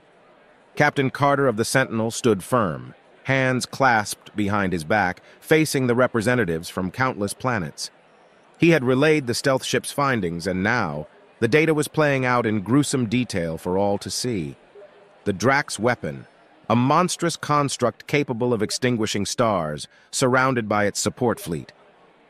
A hushed murmur filled the hall, occasionally broken by gasps of disbelief and outrage. The weight of the revelation seemed to press down on the room, a palpable dread that every member felt. Counselor Terran, a figure of authority and wisdom in the council, was the first to break the silence. This is dire, our worst fears realized. And yet, Captain Carter, you risked all to bring us this intelligence. For that, you have our gratitude. Captain Carter nodded. The risk was necessary. The galaxy must know. Counselor Drain, always the skeptic, interjected. So we are to take action based on the findings of a lone stealth ship. How do we know this isn't some elaborate ruse by the Drac to divert our forces? Carter resisted the urge to bristle. The evidence speaks for itself, Counselor. Any delay might doom us all. The room erupted into debate.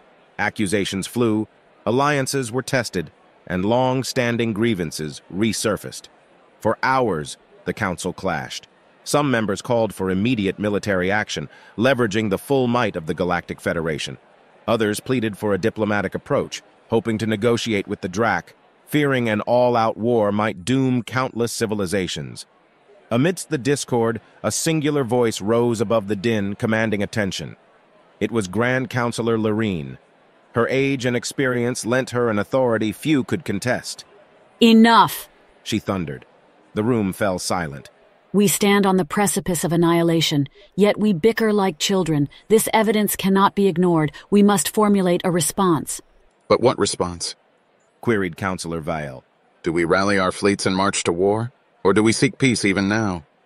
Lorene looked around the room, taking in the faces of her peers, seeing the fear, the hope, the resolve. We prepare for war, but we also send emissaries seeking dialogue. If the Drac can be reasoned with, we must try.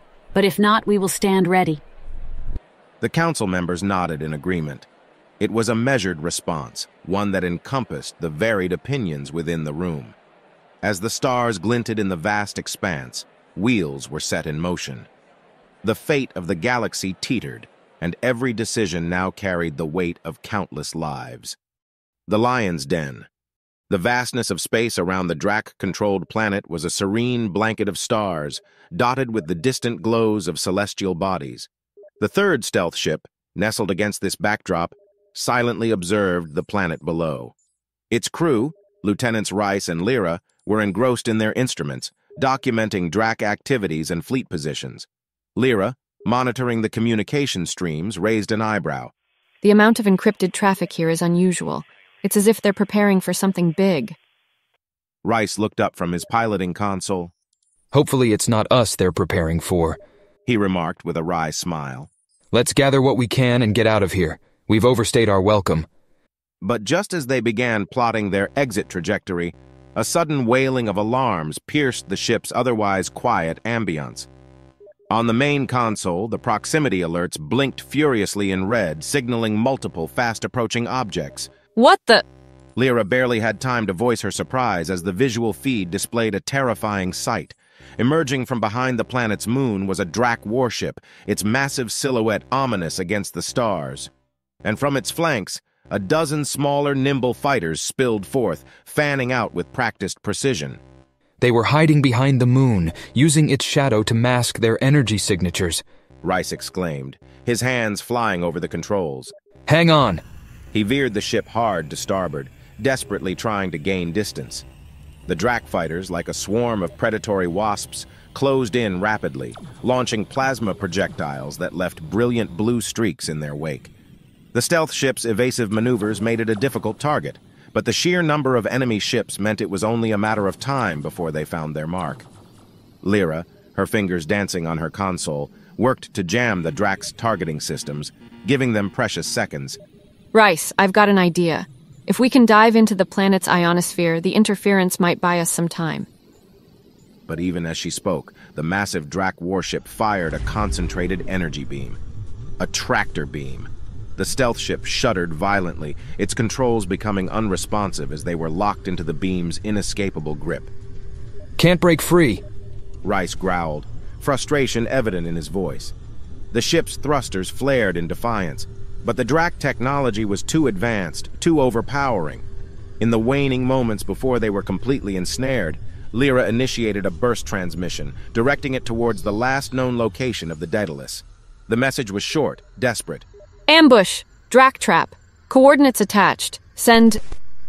The transmission cut off abruptly as the stealth ship was yanked into the Drac warship's vast shuttle bay.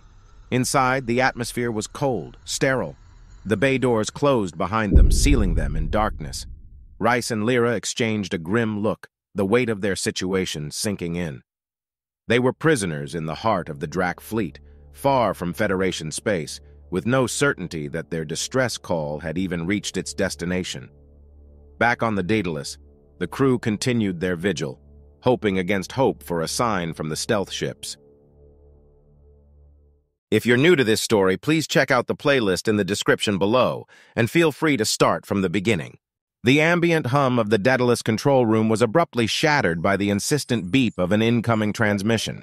Commander Ilias, previously immersed in the steady rhythm of the ship's operations, instantly turned his attention to the main console. The transmission was garbled, muddled with interference, but a few coherent fragments punched through. Ambush! Drac trap! Coordinates attached. Send... The abrupt cutoff left a chill in the room. Recognizing Lyra's voice only intensified the tension. The coordinates embedded in the transmission marked a location dangerously deep within Drac territory. Gathering his senior officers quickly, Commander Ilias shared the fragmented message. "It's from Lyra," he announced gravely, replaying the chilling transmission. Lieutenant Karras's face paled. "Heading into Drac space based on this would be madness. We'd be diving headfirst into their trap." Commander Venn, typically stoic, exhibited visible distress. "But that's Reese and Lyra. We can't just leave them." With the weight of leadership pressing down, Ilias responded, "I know, but we can't act recklessly. We'll wait for Mira and Garrow. They have experience with the Drac. Maybe they can provide insight. Until then, Reese and Lyra are on their own." The stark reality of their situation loomed large. Outside the Daedalus's windows, the vastness of space seemed even more profound, its depths holding secrets both hopeful and dire. Captured and confined.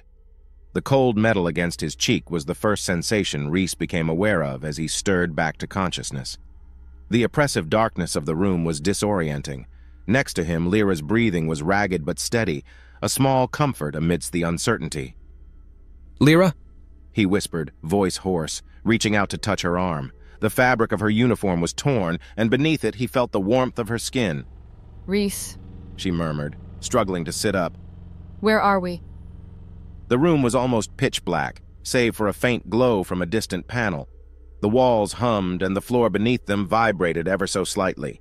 Telltale signs that they were still aboard a ship and given their last memory, likely the Drac vessel. "On the Drac ship, I believe," Reese replied, trying to suppress the shiver of dread that thought provoked. The cell was small, the air stale. The ceiling was just low enough to make them feel even more confined. Lyra groaned as she tried to shift into a sitting position, every move revealing new aches. "Are you hurt?" Reese asked, genuine concern lacing his tone. "I've had worse," she replied, trying to mask her pain. "But we need to get out of here. They'll come for us soon." Reese nodded, pulling himself up to a kneeling position beside her. "We need a plan. Our weapons are gone. But maybe if we can surprise them when they come in." He was interrupted by the harsh grinding of the cell door's lock mechanism. The room was bathed in a stark white light from the corridor outside, blinding them temporarily. Silhouetted against the glare stood two Drac soldiers, massive, armored, and intimidating. Before Lyra could react, one of the Drac lunged forward, grabbing Reese by the arm and yanking him to his feet. Lyra lunged forward, trying to fend off the soldier, but the second Drac was swift, delivering a blow that sent her crashing back to the floor. "No!" Reese shouted, trying to break free, but the Drac's grip was iron tight.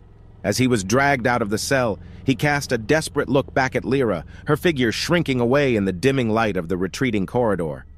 Lyra, dazed and winded, could only watch as the door slid shut once again, plunging her into near total darkness. The muffled footsteps of the Drac faded, leaving her alone with her racing thoughts and the foreboding hum of the ship. Rhys, she whispered, a silent promise filling her heart. Whatever was coming next, they would face it together, and they would survive.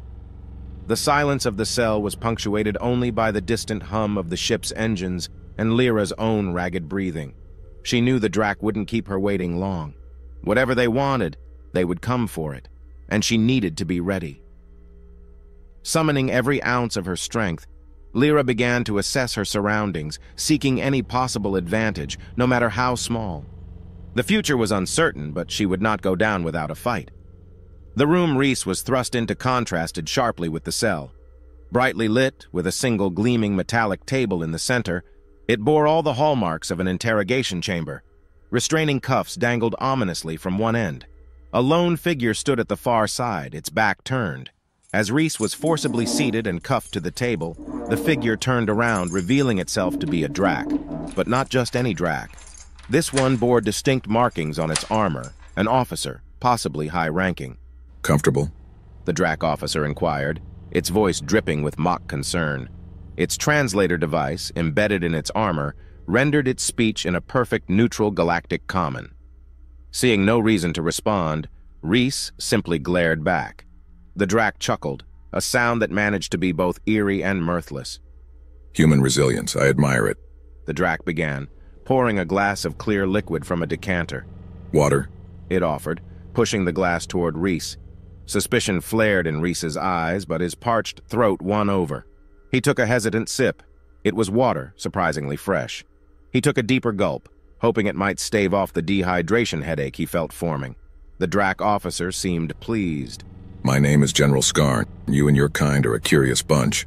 Venturing into Drac territory, spying on our operations. Why? Rhys remained silent, fixing Skarn with a defiant stare. Skarn sighed, a gesture eerily reminiscent of a human's.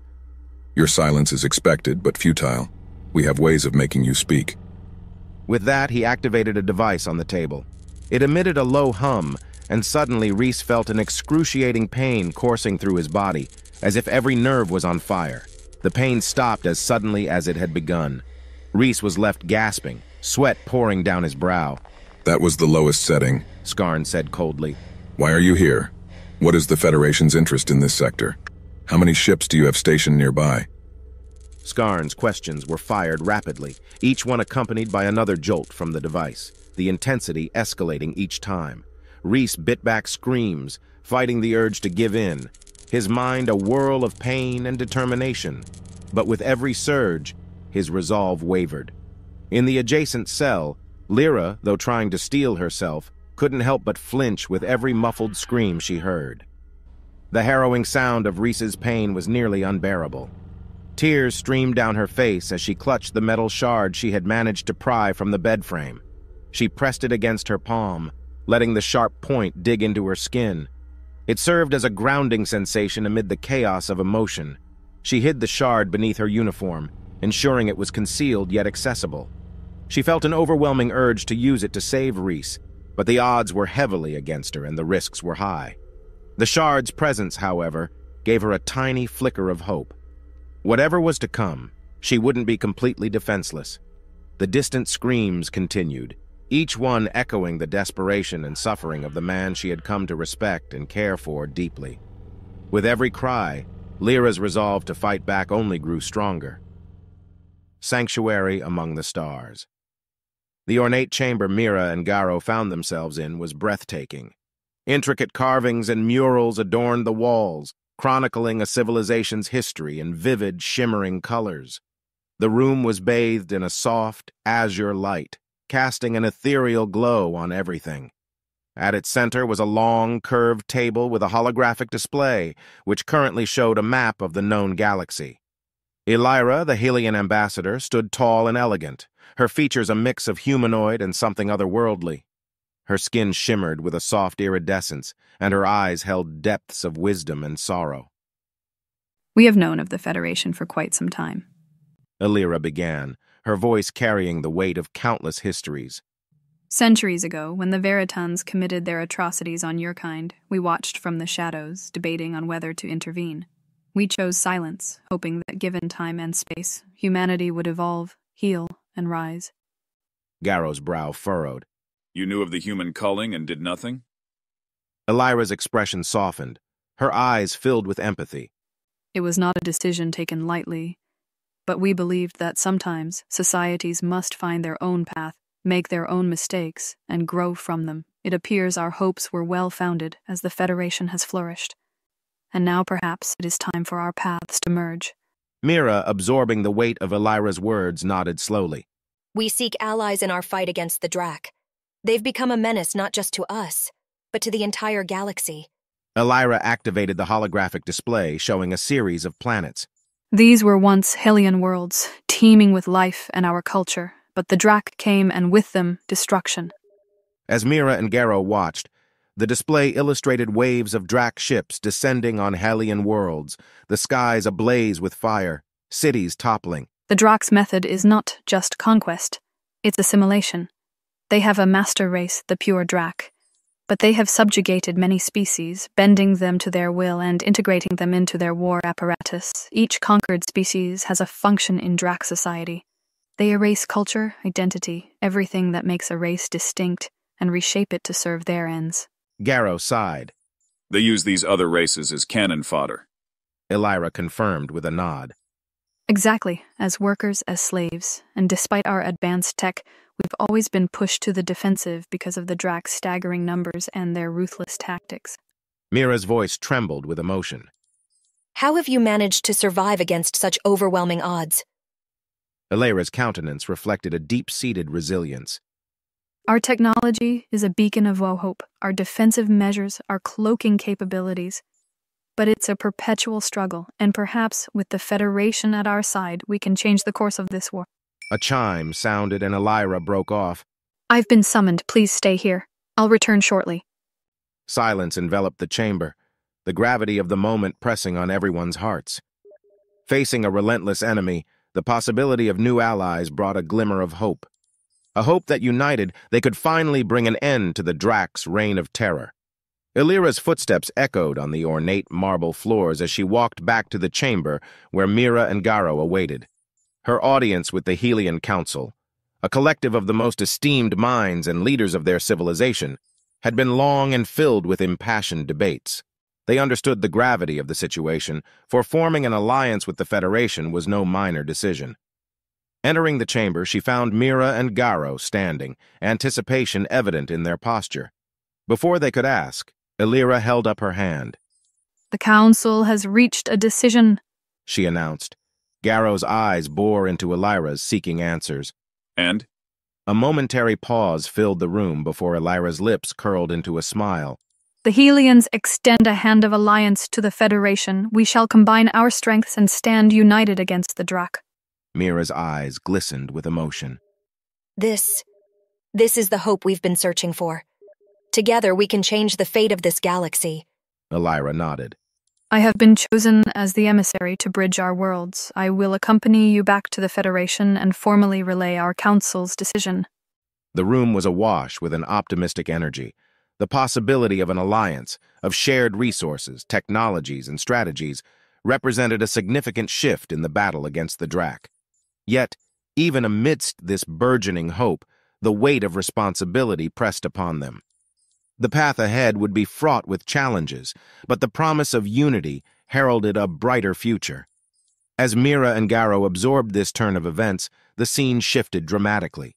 The opulence and serenity of the Hellion base gave way to the dark, foreboding interior of the Drac ship. In a dimly lit cell, the door slid open with a metallic groan, revealing 2 Drac soldiers. With a mix of disdain and amusement, they hurled a battered figure into the chamber. Reese hit the cold metal floor hard, pain racking his body with every movement. Lyra was on her feet in an instant, rushing to his side. Reese! Her fingers gently brushed his bruised face, her eyes widening in horror at the extent of his injuries. She could feel the heat from his inflamed skin, and her heart ached with every labored breath he took. With immense effort, Rhys managed to lock eyes with her. Lyra, he whispered, his voice trembling with pain and remorse. Tears pooled in Lyra's eyes as she cradled him. Shh, save your strength. But Rhys shook his head weakly, a tear trickling down his cheek. I couldn't withstand it, Lyra. Their methods, the torture. I broke. Lyra's heart constricted, understanding dawning. What did you tell them? She murmured, dread evident in her voice. Rhys's gaze was tormented, filled with self-loathing. Everything. Federation positions, strengths, strategies. I betrayed us, Lyra. A sob escaped Lyra's lips as she pulled Rhys close, enveloping him in a protective embrace. We'll find a way out of this, she whispered, her voice a mix of despair and determination. The stealth ship cut through the void, its engines humming softly as it neared the rendezvous point with the Daedalus. Mira glanced out of the viewport, her eyes searching the vast expanse of space, when a flicker of light caught her attention. It's the Helion shuttle, Garrow remarked, leaning over the console to get a better look. He squinted at the screen, a perplexed expression on his face. Strange. I can't detect it on our sensors. Mira frowned. How is that possible? Before Garrow could reply, Illyra's voice echoed through the comms, smooth and confident. Our technology is a bit more advanced than what you're accustomed to. It might be difficult for your ship's sensors to detect my shuttle. Mira chuckled. Seems we still have a lot to learn. As they continued on their course, the serene journey was abruptly interrupted by Illyra's voice, now laced with a hint of urgency. I'm picking up an echo on my sensors, and it's not from the Daedalus. Illyra, what's going on? Mira inquired, her grip on the ship's controls tightening. Without responding, the sleek Helion shuttle banked hard to the right. Mira and Garrow watched, their hearts in their throats, as Illyra's ship suddenly fired a barrage of energy pulses into the seeming void of space. An instant later, a small explosion erupted, illuminating a previously undetected object. What was that? Garrow exclaimed. Illyra's voice returned, a touch of relief evident. A Drac stealth tracker. It's designed to be silent, collecting data on non-Drac tech. These drones don't transmit data. They have to return to their base to offload what they've recorded. Garrow's face paled. So it was spying on us. Mira clenched her fists. How long had it been following us? Illyra responded. Not long, from what I can ascertain. Had it managed to return to Drac territory, it would have delivered data on our location, potentially compromising the Helion cluster's safety. Garrow let out a low whistle. That was too close for comfort. We owe you one, Illyra. The Hellion's voice held a hint of amusement. Consider it the first installment in our newfound partnership. Let's proceed with caution. The Drac might have more surprises waiting for us. With the immediate threat neutralized, the stealth ship, flanked by the elusive Helion shuttle, continued its journey to meet with the Daedalus, now more vigilant than ever. Return to Daedalus. The shimmering metal exterior of the Daedalus came into view, a beacon of safety and familiarity amidst the uncharted black. Inside the stealth ship, Mira toggled the communication device, her fingers dancing over the controls. Commander Ilias. Her voice rang out, crisp and clear. We're approaching with company. A brief pause lingered before Ilias's voice resonated in response, a touch of concern evident. Explain. Mira took a deep breath, choosing her words carefully. We've made contact with a representative from the Helion Collective. She has critical information about the Drac. Ilias hesitated, the weight of the situation pressing heavily on him. Direct both vessels to Hangar Bay 2. Garrow, listening intently, glanced at Mira, nodding in approval. Here's hoping this goes smoothly. As the stealth ship descended, flanked by Illyra's sleek Helion shuttle, the bay doors hissed open to reveal the vast expanse of the hangar. Immediately, Mira's gaze was drawn to a squadron of Marines, their armor gleaming under the overhead lights, weapons at the ready. Their posture was one of alertness, but not aggression. The stealth ship touched down softly, its landing gear absorbing the gentle impact. Illyra's shuttle followed suit, its movements fluid and almost ethereal. As the gangway descended, Mira and Garrow stepped out, met by the watchful eyes of the Marine contingent. Elira emerged from her shuttle, her figure imposing yet graceful. Her appearance was alien, yet her demeanor exuded an air of regality and authority. The Marines, sensing her peaceful intent, relaxed their stance, although their vigilance remained. I am Elira of the Helion Collective, she began, her voice echoing through the hangar, drawing the attention of everyone present. I come bearing knowledge and a plea for unity. A Marine officer stepped forward, his voice respectful but firm. Commander Ilias will see you now. Without hesitation, Elira nodded. Time is of the essence. Mira and Garrow exchanged a glance, realizing the gravity of what was about to transpire. As they trailed behind Elira, the hangar doors slid closed behind them, sealing away the outside world. Within moments, they were ushered into Commander Ilias's office, the atmosphere thick with anticipation. Ilias rose from his chair, his gaze fixed on Elira. Welcome to the Daedalus, he said, a touch of uncertainty in his voice. I hope the information you bring is worth the risk. Elira met his gaze unwaveringly. It is, Commander. The fate of our galaxy may very well hang in the balance. Revelations and desperate measures. The room was dim, lit only by the soft glow of a holographic projector. Commander Ilias sat rigidly at the head of the table, his face a canvas of concern. On his right, Mira and Garrow leaned forward, their expressions a mixture of anticipation and anxiety. Opposite them, Elira stood tall, her fingers dancing over the controls of a small device she'd placed on the table. As you know, the Drak are not just a passing threat, she began, her voice cold and measured. The holographic display sprang to life, revealing a detailed star map. Bright red dots illuminated various sectors, each representing Drak forces or occupied planets. Their reach extends far and wide, and they move with purpose. Mira's eyes darted across the display, noting the vast territories under Drak control. The scope was overwhelming. Elira continued, We, the Helion Collective, have tried to resist, but our numbers are fewer. Each attempt to counteract their advances is met with swift and overpowering retaliation. As she spoke, brief clips of space battles displayed, showcasing the Drak's overwhelming might against the Helions' valiant but outnumbered fleet. Garrow clenched his fists, anger seeping into his voice. Why haven't we heard of these encounters? Elira's gaze settled on him. Because every time we make a move, they counter with even more force. We've had to be cautious, secretive even, for the sake of our people. Commander Ilias leaned forward. What can we do? In response, Elira placed a small, intricate device on the table. It pulsed lightly, emitting a soft blue hue. This, she began, is a Drak gravimetric wave detector. Their drones emit a unique gravimetric wave. They've likely been sending these drones to spy on you, gathering intelligence for their next move. Mira's eyes widened. You mean we've been infiltrated? Elira nodded gravely. It's their modus operandi. Before they strike, they gather as much information as possible.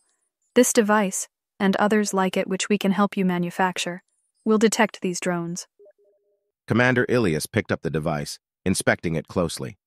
How soon can we get these deployed across the Federation? Elira hesitated for a moment before responding. With your resources and our knowledge, quickly, but we must act without delay.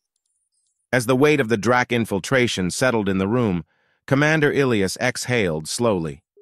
His gaze shifted to Mira and Garrow, a hint of sorrow in his eyes. Before we move forward with our countermeasures, there's something else you should know. Both Mira and Garrow straightened, sensing the change in his tone. The other stealth ship, the one you didn't find in the shuttle bay, was on the Sentinel. They returned with news of the star-killing device. The Sentinel has already left to inform the Federation. Mira's voice was tentative, fearing the answer to her next question. And Reese and Lyra? Commander Ilias's pause was telling. He finally replied, his voice thick with emotion. They've been captured. Mira and Garrow exchanged a horrified glance, the weight of their friend's predicament evident on their faces. Regaining his composure, Commander Ilias spoke with renewed determination. Given everything we now know, we must act swiftly. I've already set a course for the Galactic Council at top speed. We'll inform them, seek reinforcements, and pool our resources. With the Helion Collective on our side, we may yet have a fighting chance. Elira, sensing the depth of their despair, spoke softly. Together we have a chance. Divided we fall. Now, more than ever, unity is our greatest weapon. The turning point. Commander Ilias took a moment to let everything sink in. The revelations from the Helian ambassador had been staggering. Every piece of intel Elira had shared was not just significant, it was transformative. An enemy once shrouded in darkness had been brought to light. In the grand strategy room of the Daedalus, officers and advisors still engaged in fervent discussion about the intelligence. The soft hum of the ship and the distant murmurs of strategizing voices created a constant undertone, highlighting the magnitude of what was to come. Elira stood off to one side, her lithe figure composed, yet emanating an aura of quiet determination. Ilias approached her. Ambassador Elira, your presence here and the information you've given us might well be the pivot on which the fate of the entire galaxy turns. She inclined her head, a small smile playing on her lips. Commander, we in the Helian Collective have always believed in the power of collaboration. The Drak may have numbers and strength, but unity, resilience, and intelligence are on our side. He nodded, clasping his hands behind his back. The technology you've provided, the ability to detect those Drak drones, it's invaluable. And the intelligence on their positions and numbers, it's a clarity we've been lacking. Her eyes shimmered with a fusion of hope and resolve. Commander, this isn't just your fight or ours. It's a battle for every being in this galaxy. An alliance between our two factions could mark the beginning of the end for the Drak tyranny. He took a deep breath. We've been in the dark for too long, and I have a feeling that, with your help, the tide is about to turn. Commander Ilias retreated to the sanctity of his ready room. The dim lighting offered solace from the intensity of the past hours. He needed to communicate with the Galactic Command to inform them of this newfound alliance and the strategic advantages it presented. Sitting down at his desk, he initiated a secure line. The Federation's emblem glowed briefly on the screen before being replaced by the familiar visage of Admiral Aaron, his expression tense but always welcoming. Ilias, he greeted. I hope you have some good news. Admiral, Ilias began, his tone serious yet filled with a hint of optimism. We might have just encountered the turning point in our war against the Drak. He recounted the encounter with Elira, the intelligence she provided, and the potential of the Helian Collective's technology. The Admiral listened intently, his eyes widening occasionally as the weight of the revelation became apparent. By the time Ilias concluded, the Admiral was silent for a few moments. This could change everything. We've been flying blind, and now, if what you say is accurate, we've been handed a map and a compass. Ilias nodded. I believe an official meeting with Ambassador Elira is in order. The Federation needs to understand the gravity of this potential alliance. Admiral Aaron agreed. Arrange it. I want to meet this Helian ambassador. With the communication ended, Ilias leaned back in his chair, staring out at the vastness of space. The star-studded canvas seemed a little less intimidating now. The Federation was no longer alone in its desperate fight. And as the Daedalus sped towards the Galactic Council, Ilias felt, for the first time in a long while, a spark of genuine hope. An alliance with the Helian Collective might just be the beacon of light they had been searching for.